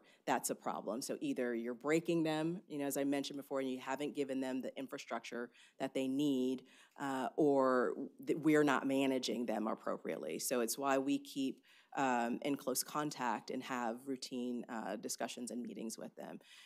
The other thing in terms of sustainability, we agree, and it's why we have kind of accelerated bringing on a person to work specifically, which is not in this budget, by the way. That it's just they will work on this, but this won't be the only thing that they work on to ensure that we have the ability on year 4, 5, 6, and beyond to already have funding identified. The research is going to change. It's not going to be the same scale. The evaluation will be the same. The rate, if we're fortunate to be able to negotiate a multi-year rate, we'll look into that. We typically like to do annual RFPs on that because it just sometimes gives you fresh eyes if you have different organizations look at it. And so, these are the types of things also that the steering committee, they might say, well, no, we want you to use one institution for the next 3 years. Great, we'll do that. We'll make our recommendation, say, we recommend we do it on an annual basis, and here's why, here's our experience. And we've done it both ways as an organization, so we can share our experience there too. Thanks, Alan. Any other questions, Council? Go ahead, Chris. I had a few, Mayor. Can you kind of give me, explain what the amount for the steering committee, what does that make up of? The $276,000 for the steering committee? So on the steering committee, we've got meetings, we've got legal, we have compliance, there has to be MOUs that are established up front, and so that's what that is. So that's again, that's a 30-month expense. Okay, and so from the conversation, I think you say a couple of organizations reached out to you, and then just the whole makeup and the model that you guys are presenting today. I see again prevention, intervention, suppression, reentry jobs, support services. Those are 4 different things I think that directly go into the community. Is that correct? Yeah. Okay. With gun violence, this is driven from gun violence, this initiative. Is correct? Just to prevent and stop gun violence. Correct. Okay. What have we heard or seen of how reentry, and I'm just asking a question, reentry jobs, training, support services impacts or prevents gun violence? One thing, if I may. Please. Yeah. That I talked about earlier, it's one thing to go to, say, a young man who's involved in this cycle of violence and tell them, okay, you need to stop. It's another thing to give them options. We have, and I'm not making excuses for the choices others make, but there are some who know a certain way of making a living and providing for themselves, providing for their families. We can't tell them to stop if those are illegal activities and not give them an alternative. Give them something that will empower them to be able to actually go out and take care of themselves and take care of their families. We see there are often roadblocks for those who are coming from being incarcerated back into the community, maybe trouble finding housing, maybe trouble finding a job. We want to do everything we can to make sure we're removing those barriers and helping them actually be successful, because if they're not, there's a chance they fall back into the old ways that got them in trouble in the first place, and oftentimes that involves gun violence. Okay, and the point I'm bringing up, because I know even in the CCP funding, when you look at the breakdown of we give to child cares and daycares and after-school programs, which I completely support all of that. I want to make sure that our main focus, if this is something that we're doing and it's centered around gun violence, I don't want us to drift off to these other initiatives or other supports that's not directly going to affect or stop the violence of gun use. And that's kind of why I kind of asked the question about reentry. And there's some others I want to ask, but I won't go into detail on all of them. But I want to make sure that everything, the bucket of money outside of what we have to do to support staff needs to be driven to stop and end gun violence. Absolutely, that's got to be the focus, and that's why that third-party evaluation is so important. So we have someone that looks at it and is telling us what is working, directly related to gun violence. Yeah. Okay, thank you. Council, any other questions? Okay, I think with that, the main reasoning for bringing this presentation forward was, one, there were lots of questions around the table, both from the last presentation and in separate meetings. 2, it's a sizable amount of money. We've already gone over that. Thank you for the consolidated budget, Leah. So the proposal around this table really is for our input to city management. You don't have to do it right now, but to give clarity to United Way and to Chief on greenlighting this to come to an M&C at council in the next several weeks. There's not necessarily a rush to do that, but I think that's our next decision. So go ahead, Gina. I'd just like to state for the record, I want to make sure we are in communication with groups such as United Fort Worth and Community Frontline and others that come through, so that the information is shared with the public that we know will have a vested interest. Thank you. So I think for right now, this is exactly what I think most people needed. If you have more questions, get with David. I think unless I'm hearing any negativity back from this body, then our plan would be to proceed at council. And an official M&C, you can take your vote, and additional comments from the community may happen there from the dais in a public setting as well. Sound good? Sounds good. Okay, Absolutely. Thank you very much. Thank you for your time. Okay, council, one more. It's an update on your short-term rental, data mining registration, zoning options with Dana Bergdorf. Thank you, Dana. I might start this conversation by reminding us we're not going to make any decisions today. So for obvious reasons, this is a really tough topic, and all of you have lots of input and have studied it separately and have constituencies that are talking to you. I know I do. So what I'd suggest is we allow Dana to present her information here today, ask the questions necessary, and then come back together. Because I just don't think between now and 6 o'clock, any decisions need to be made. We've had plenty of time to talk about this. We need to get this right. And I don't think speed is in our favor. So that's my opinion as you kind of think about Dana's presentation today. Okay? All right. Thank you, Mayor. Does anybody want to stand and stretch, do some calisthenics? Yeah. I do. Thank you all for the time. I appreciate it. I know this is coming late in the day. I do want to thank several departments: communications and public engagement, finance, code compliance, development services, law. I'm probably forgetting someone. Everybody who's been involved in this conversation. Yeah, there's a lot to cover. So as Mayor mentioned, we are going to touch on policy questions for council. I do want to share with you the presentation that we gave to the public in early July and visited with them in late July at a couple of public meetings, but also bring you some new information that we've gathered since early July. So again, what is a short-term rental? We're just talking about rental that occurs for less than 30 days. If you're thinking about a booking night, that's technically 2 days, so you could say 28 nights or 29 days, but that's a short-term rental. We want to make sure that's clear because some folks want to do rental for 30 days or more, and that's perfectly fine in our residential zoning. We're just concerned about short-term rental in residential zoning that's less than 30 days. So current regulations and locations, as we've talked about before, we allow short-term rental by right in all of our mixed-use zoning and most of our form-based code districts. Commercial zoning, industrial zoning typically requires a certificate of occupancy from our development services department, and then it's not allowed in the residential zoning districts that we have, and the alphabet soup is listed there for you. And then with regard to enforcement, as with all of our occupancy enforcement, it's done on a complaint basis. When violations are observed, then code can issue warnings and citations to property owners. The city cannot currently issue citations or warnings based on short-term rental advertisements alone or other online bookings, so they have to actually prove that the short-term rental occurred, that payment was made, that it was less than 30 days, and so on. In FY21, we shared with everyone in early July that there were 71 cases requiring 278 inspections, and I'll provide you some updated information for fiscal year 22.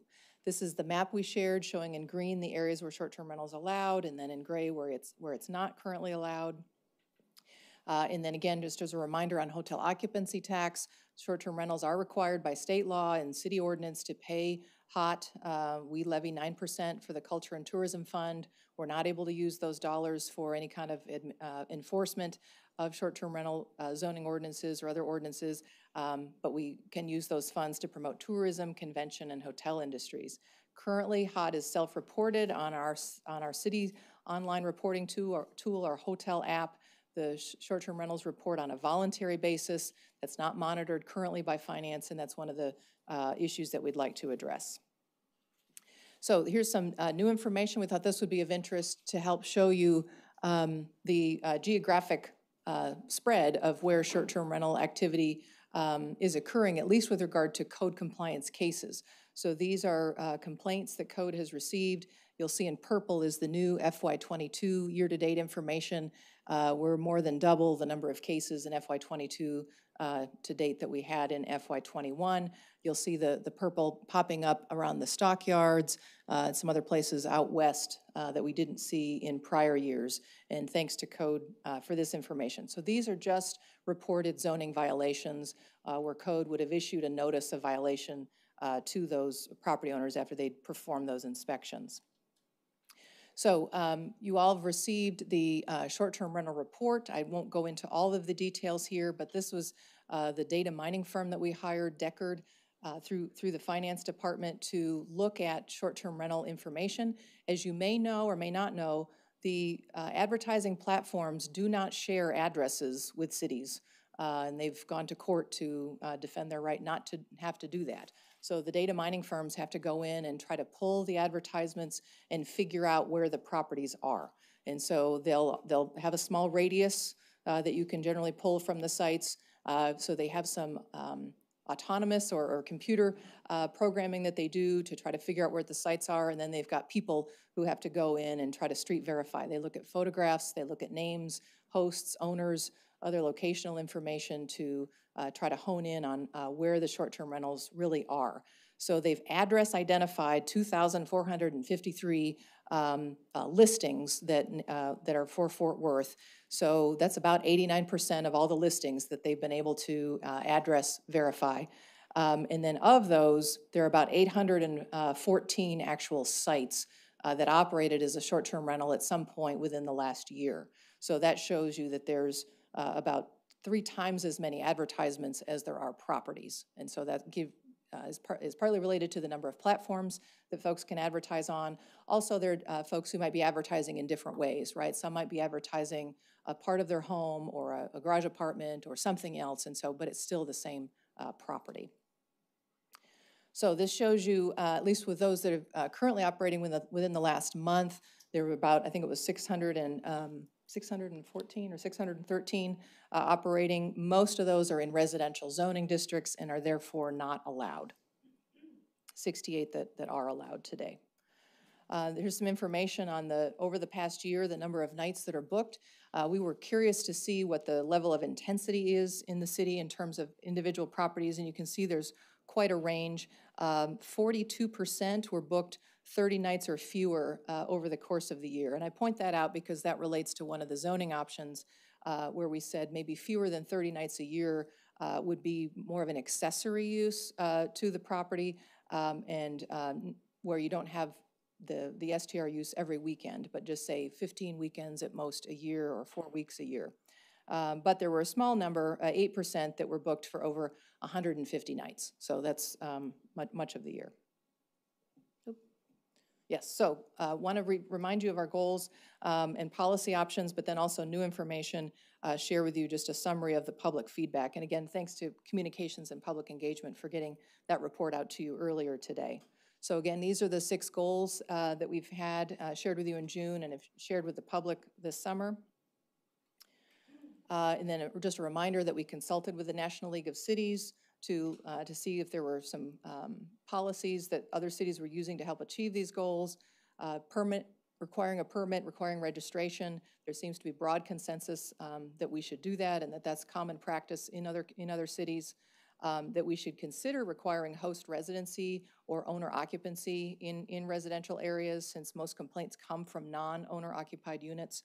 That we should restrict density if we are going to allow short-term rentals in a particular residential neighborhood or geographic area, and then dedicate resources to enforcement. So these are the draft operating standards for legal short-term rentals that we've put together. And so there's really 2 questions. One will be, should we just require registration for short-term rentals, irrespective of operating standards? And we would argue yes. It's required by state law, required by city code. They should register with the city and pay their HOT.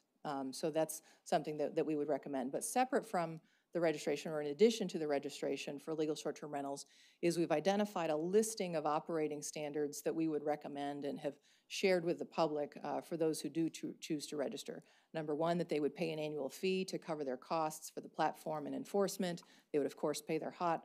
That the property owner would register or consent to that registration, that wouldn't be transferable to another owner. That new owner would have to register.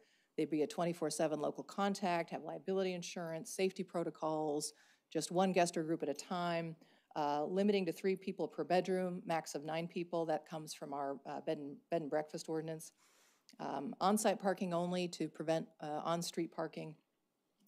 No events or parties, no outdoor gatherings or music after 10, require a good neighbor guide, and then have the ability for code to place a registration on probation or revoke it based on violations, which is similar to what we do now for multifamily registration citywide.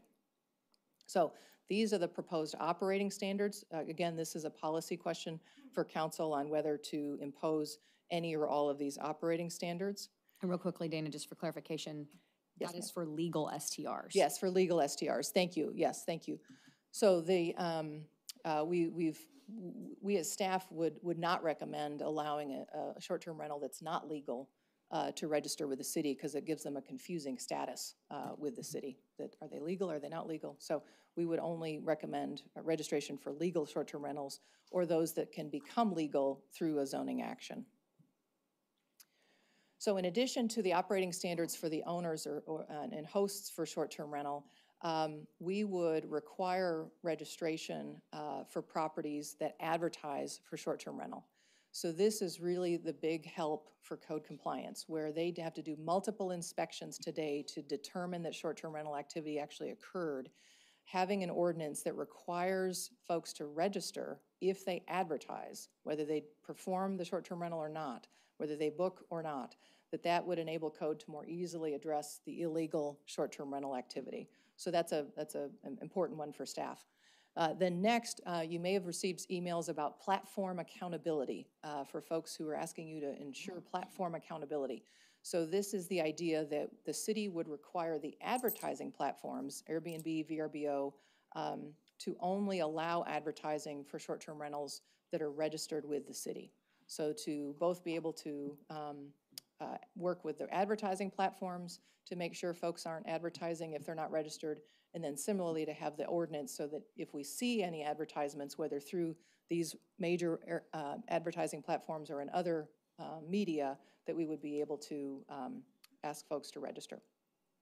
And then lastly, requiring a certificate of occupancy when the short-term rental is not a primary residence, but really rather a commercial lodging. And so again, we would apply the bed and breakfast building and fire code requirements. So switching to zoning, we reviewed zoning in other cities, not every city, but a number of cities. Most of them differentiate a primary residence or owner-occupied short-term rental from an investor-owned short-term rental. And then most require a zoning change or a conditional use permit for investor-owned short-term rentals to operate in single-family districts. Some do allow it by right, but many do not. And so that's consistent with the National League of Cities guidance. So here's the table indicating some cities in Texas that have addressed short-term rental, and then other cities outside of Texas. You'll see that most of them in that first column differentiate primary residence or owner-occupied from investor-owned. You'll see Denver's listed there. Denver's been brought up a number of times because of their platform accountability language. Next, you can see there's not as many, but again, most require a zoning change or CUP for investor-owned short-term rental in single-family zoning. A few also limit density, and then Arlington is the unique one that limits short-term rentals based on a specific geographic scope around their entertainment district.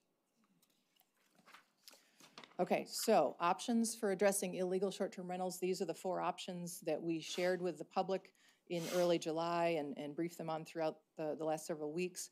So staff identified the 4 zoning options. One of the criticisms we heard was that staff didn't consult with others before coming up with the options, but it was a little bit of a chicken and egg because we wanted to have options for them to react to. And council did ask us in June to get public input on those options before coming back to council, which we did. None of the 4 options would allow short-term rental as the primary use of residential property by right within the residential zoning, meaning where the short-term rental is the primary use much of the year. So we're not recommending that as a by right option. And then for folks who may not know, that the zoning change process and the conditional use permit process are basically the same, and both require public hearings and votes by zoning commission and council. So first option is to retain the current ordinance. Just as a reminder, again, we don't allow the short-term rental in residential zoning, so if you want to have that use, you would need to pursue a zoning change, perhaps to a PD, a planned development for, say, A5 plus short-term rental, or perhaps even rezone to a mixed use or commercial zoning, which might make sense if you're near one of those zoning districts. So that's option 1. And again, I should emphasize for all of these options, staff is recommending registration and operating standards. So even if we don't change the zoning ordinance, we would recommend the registration and operating standards. So option 2 would be to treat the short-term rentals like bed and breakfasts. Owner-occupied would be a bed and breakfast home. Investor-owned would be a bed and breakfast inn. Currently with our bed and breakfast ordinance, we do not allow the conditional use permit option within single-family zoning. So within single-family zoning, If an owner wanted to do short-term rental under option 2, they would still need to change their base zoning. Oops, excuse me. Option 3 is a little bit more permissive. So this would be to allow that conditional use permit option in all residential districts. We would suggest a density limit, although again, because it's a conditional use permit and case by case, that would be discretionary. And then option 4 would be the one option that would allow some short-term rental by right, but in very limited circumstances, which would be to have the density limit and to have fewer than 30 booking nights per year, so that it's not the majority use during the year. And then require a conditional use permit or zoning change for all others. So those are the 4 options that were presented. Obviously, the City Council has the option to, you know, come up with something more permissive or combine or modify any of these options. So public engagement, just a real quick summary. Again, there's a lot more information that Renee and Michelle have shared with you, but we had over 12,000 page views on our website. Over 3,600 folks responded to the feedback form on the options. Most support option 1, but there was a strong diversity of opinions, as you would imagine. The thought exchange prompted 391 individuals to submit their ideas or thoughts in writing. And then there were, almost 30,000 folks who rated all of those ideas and thoughts. And then we, again, had the 2 public meetings in late July, 44 speakers, and then 70 questions at our Q&A session. So again, thank you to the team for that feedback, and I know you all are receiving emails as well. So policy questions. So number 1, so put these together. Should we require short-term rentals to register and pay HOT? Arguably, this isn't really a policy question, again, because it's required by ordinance, but we wanted to pose it to you that way since it's not, we're not really enforcing that today. Should we require it going forward is the first part of that. And then if we do require registration, should we require any or all of the proposed operating standards as a condition of registration for short-term rentals, again, with that advertising platform accountability included? So will you just explain how HOT taxes, how the HOT works, just so there's clarification on what we can do with it and what we can't? And then I have a follow-up question. Certainly. So in terms of the registration, so hotels, motels, and short-term rentals that you know are legal and have registered, they pay their HOT monthly, and so it's 9% of their revenues. And so the idea would be in terms of requiring short-term rentals to register, we would just notify the ones that we've identified that are legally operating, reach out to them once we have that new advertising platform ready to go. Not advertising, so sorry, registration platform ready to go. So finance is working to bring on a firm that will give us a more modern, user-friendly interface. So there's 2 potential revenue sources from this registration process. The cost of registering, whatever that cost is, and then those folks will have to pay the HOT, or hotel occupancy tax. Now, we have limits on what we can do with that revenue. With the HOT. Right, and so what are those limits? So they can be used for tourism and convention-related activities. They could not be used to pay for, say, code enforcement officers or zoning, change staff. And they don't go into our general fund, right? Like we can't use them for sidewalk improvements. Correct. Okay. So it goes into the, Culture and Tourism Fund. And then, did I say that right? Yes. Yeah. And so then I have a question about how that works with our appraisal district and how we identify those, because, and I don't know how rental properties work, but if they're paying the HOT tax, does that make them a commercial property and not that we've seen taxed differently? Yeah, not that we've seen. Okay. Mm-hmm. Yeah, and so there may be, I don't know. Yeah, there may be. But so for example, say the ones that are legal that are maybe operating in mixed-use zoning or other zoning, if it's a single-family home, it's still listed as A1 as the state land use code, just because a lot of times it's based on the structure and how it appears to be operating. So that becomes, that's a challenge too. If you think of like some of our home occupations, right, where we allow some limited home occupations. It's still an A1 single family or I forget is it C for multifamily? Those are still the state land use codes that they appraise off of, as I And understand it. Elizabeth, I think one of the things you might be saying, any rentals or leases over 30 days, those are not considered commercial either. Those are still residential use. Correct. Yeah. Yep. Yep, that's right. Okay, so this is the first set, and then the next is, should we consider any of the zoning options or other options for addressing the illegal short-term rentals? And then lastly, should code continue to enforce only the nuisance violations in response to short-term rental complaints, or should they address all illegal short-term rentals for zoning violations in response to complaints? So one of the things that they've done over the last several months is they knew that council was going to be looking at zoning options and determining how to address short-term rentals. They've generally been providing notices of violation when they get a complaint for a short-term rental, but haven't been issuing citations for the short-term rental unless there's some other accompanying nuisance, you know, trash violation or noise or other problem. Carlos? Dana, as far as the online survey results, I had inquired prior to ensuring integrity in those responses. Did our analytics reveal anything in that regard? So we tried not to call it a survey or a poll or anything else because we weren't trying to limit the number of people or what ISP, you know, what I'm not ISP, right.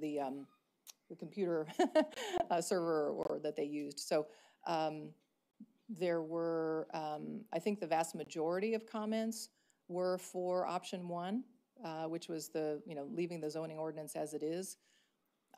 But I wouldn't want to rely on it and say, well, X% are for zoning, option one and Y for zoning option two, because we also had a lot of input from the public meetings, from emails, the thought exchange, and so on. So sort of taking it collectively, the majority were in favor of option one. Really don't in as far as what we collected online. But I understand what you're saying. Looking at it comprehensively, you would say if one was weighted heavily in some regard, it would balance out given the totality of the responses.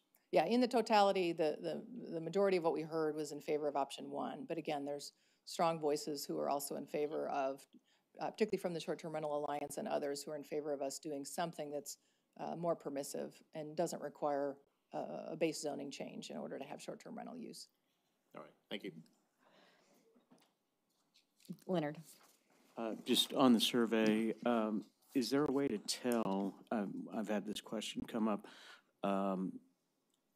participants that where they come from, if they were in town or out of town? So yeah, so they were able to select the zip code or to say they didn't reside in Fort Worth, and I think there were something like 8%, and I may be confusing the thought exchange participation versus the policy options, but I think maybe 8% were outside Fort Worth, and so the vast majority who responded were in Fort Worth.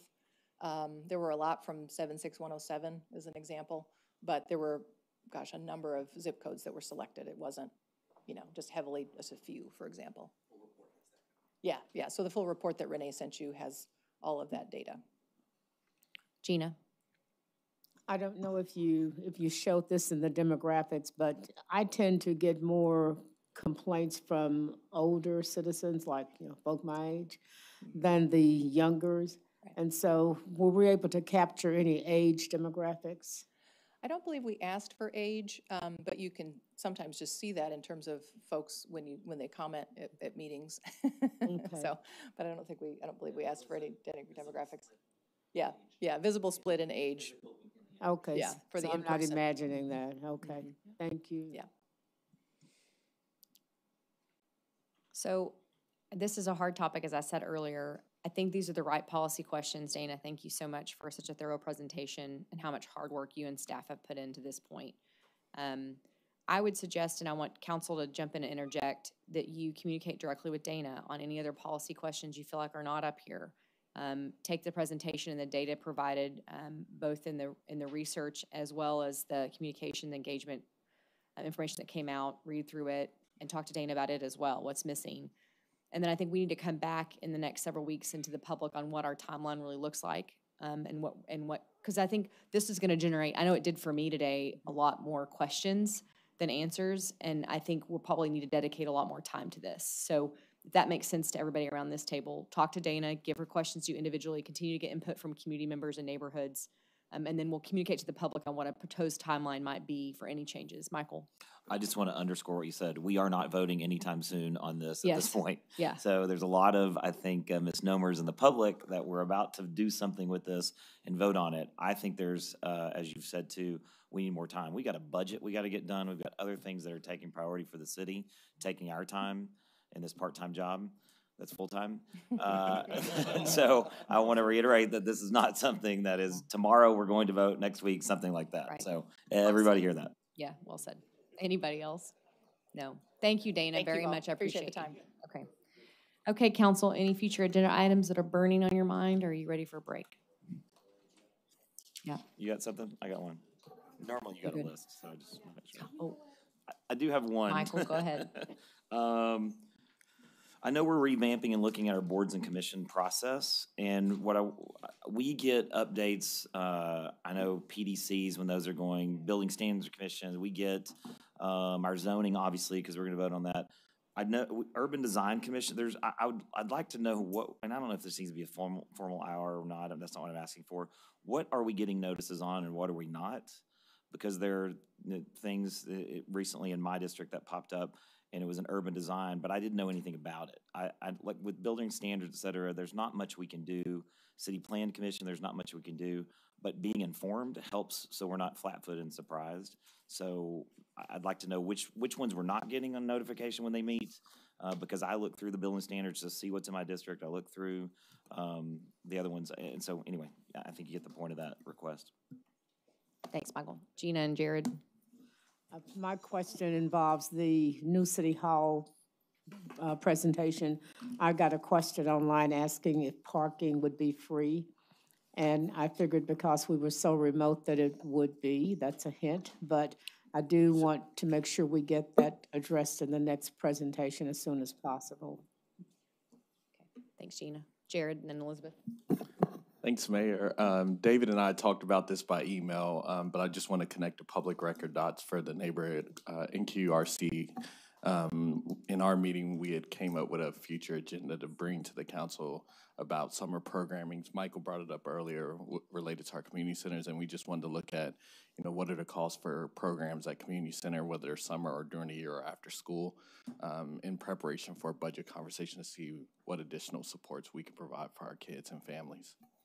Thanks, Jared. And then Elizabeth. Yeah, as we go into finalizing the budget, I think it would be prudent for us to make sure that, I know part of that package is making sure that we're paying a competitive salary. And so I'd like to know a breakdown of percentage of salary under $15 an hour, 15 above. Like, I'll let staff kind of figure out what they feel like those break points are. I'd like them to be tied to cost of living. So just so we make sure we're doing right by them when we finalize the budget. Sounds good. Okay. Yes, Chris. Oh, I had mentioned this a month ago, but I don't know if I need to take the lead. I guess we can talk offline about it. But trying to set up a meeting with the ISD leadership, with cities, with us, ISD leadership, and the city council. I think we talked about it a couple of weeks ago. So. Okay. Good. Okay. Meeting adjourned. What? Yep. Don't forget, we had talked about all of the ISDs that we touch, including Crowley as well. And Yes. so if Chris is okay with that, I'd like to make sure we have that as well, because we provide wherever we touch, HEB ISD and Crowley ISD. And we had tried to get that before Betsy left, but just never did. But there's a reason to bring them all together. Okay. With that, meeting adjourned. We'll see y'all at 6.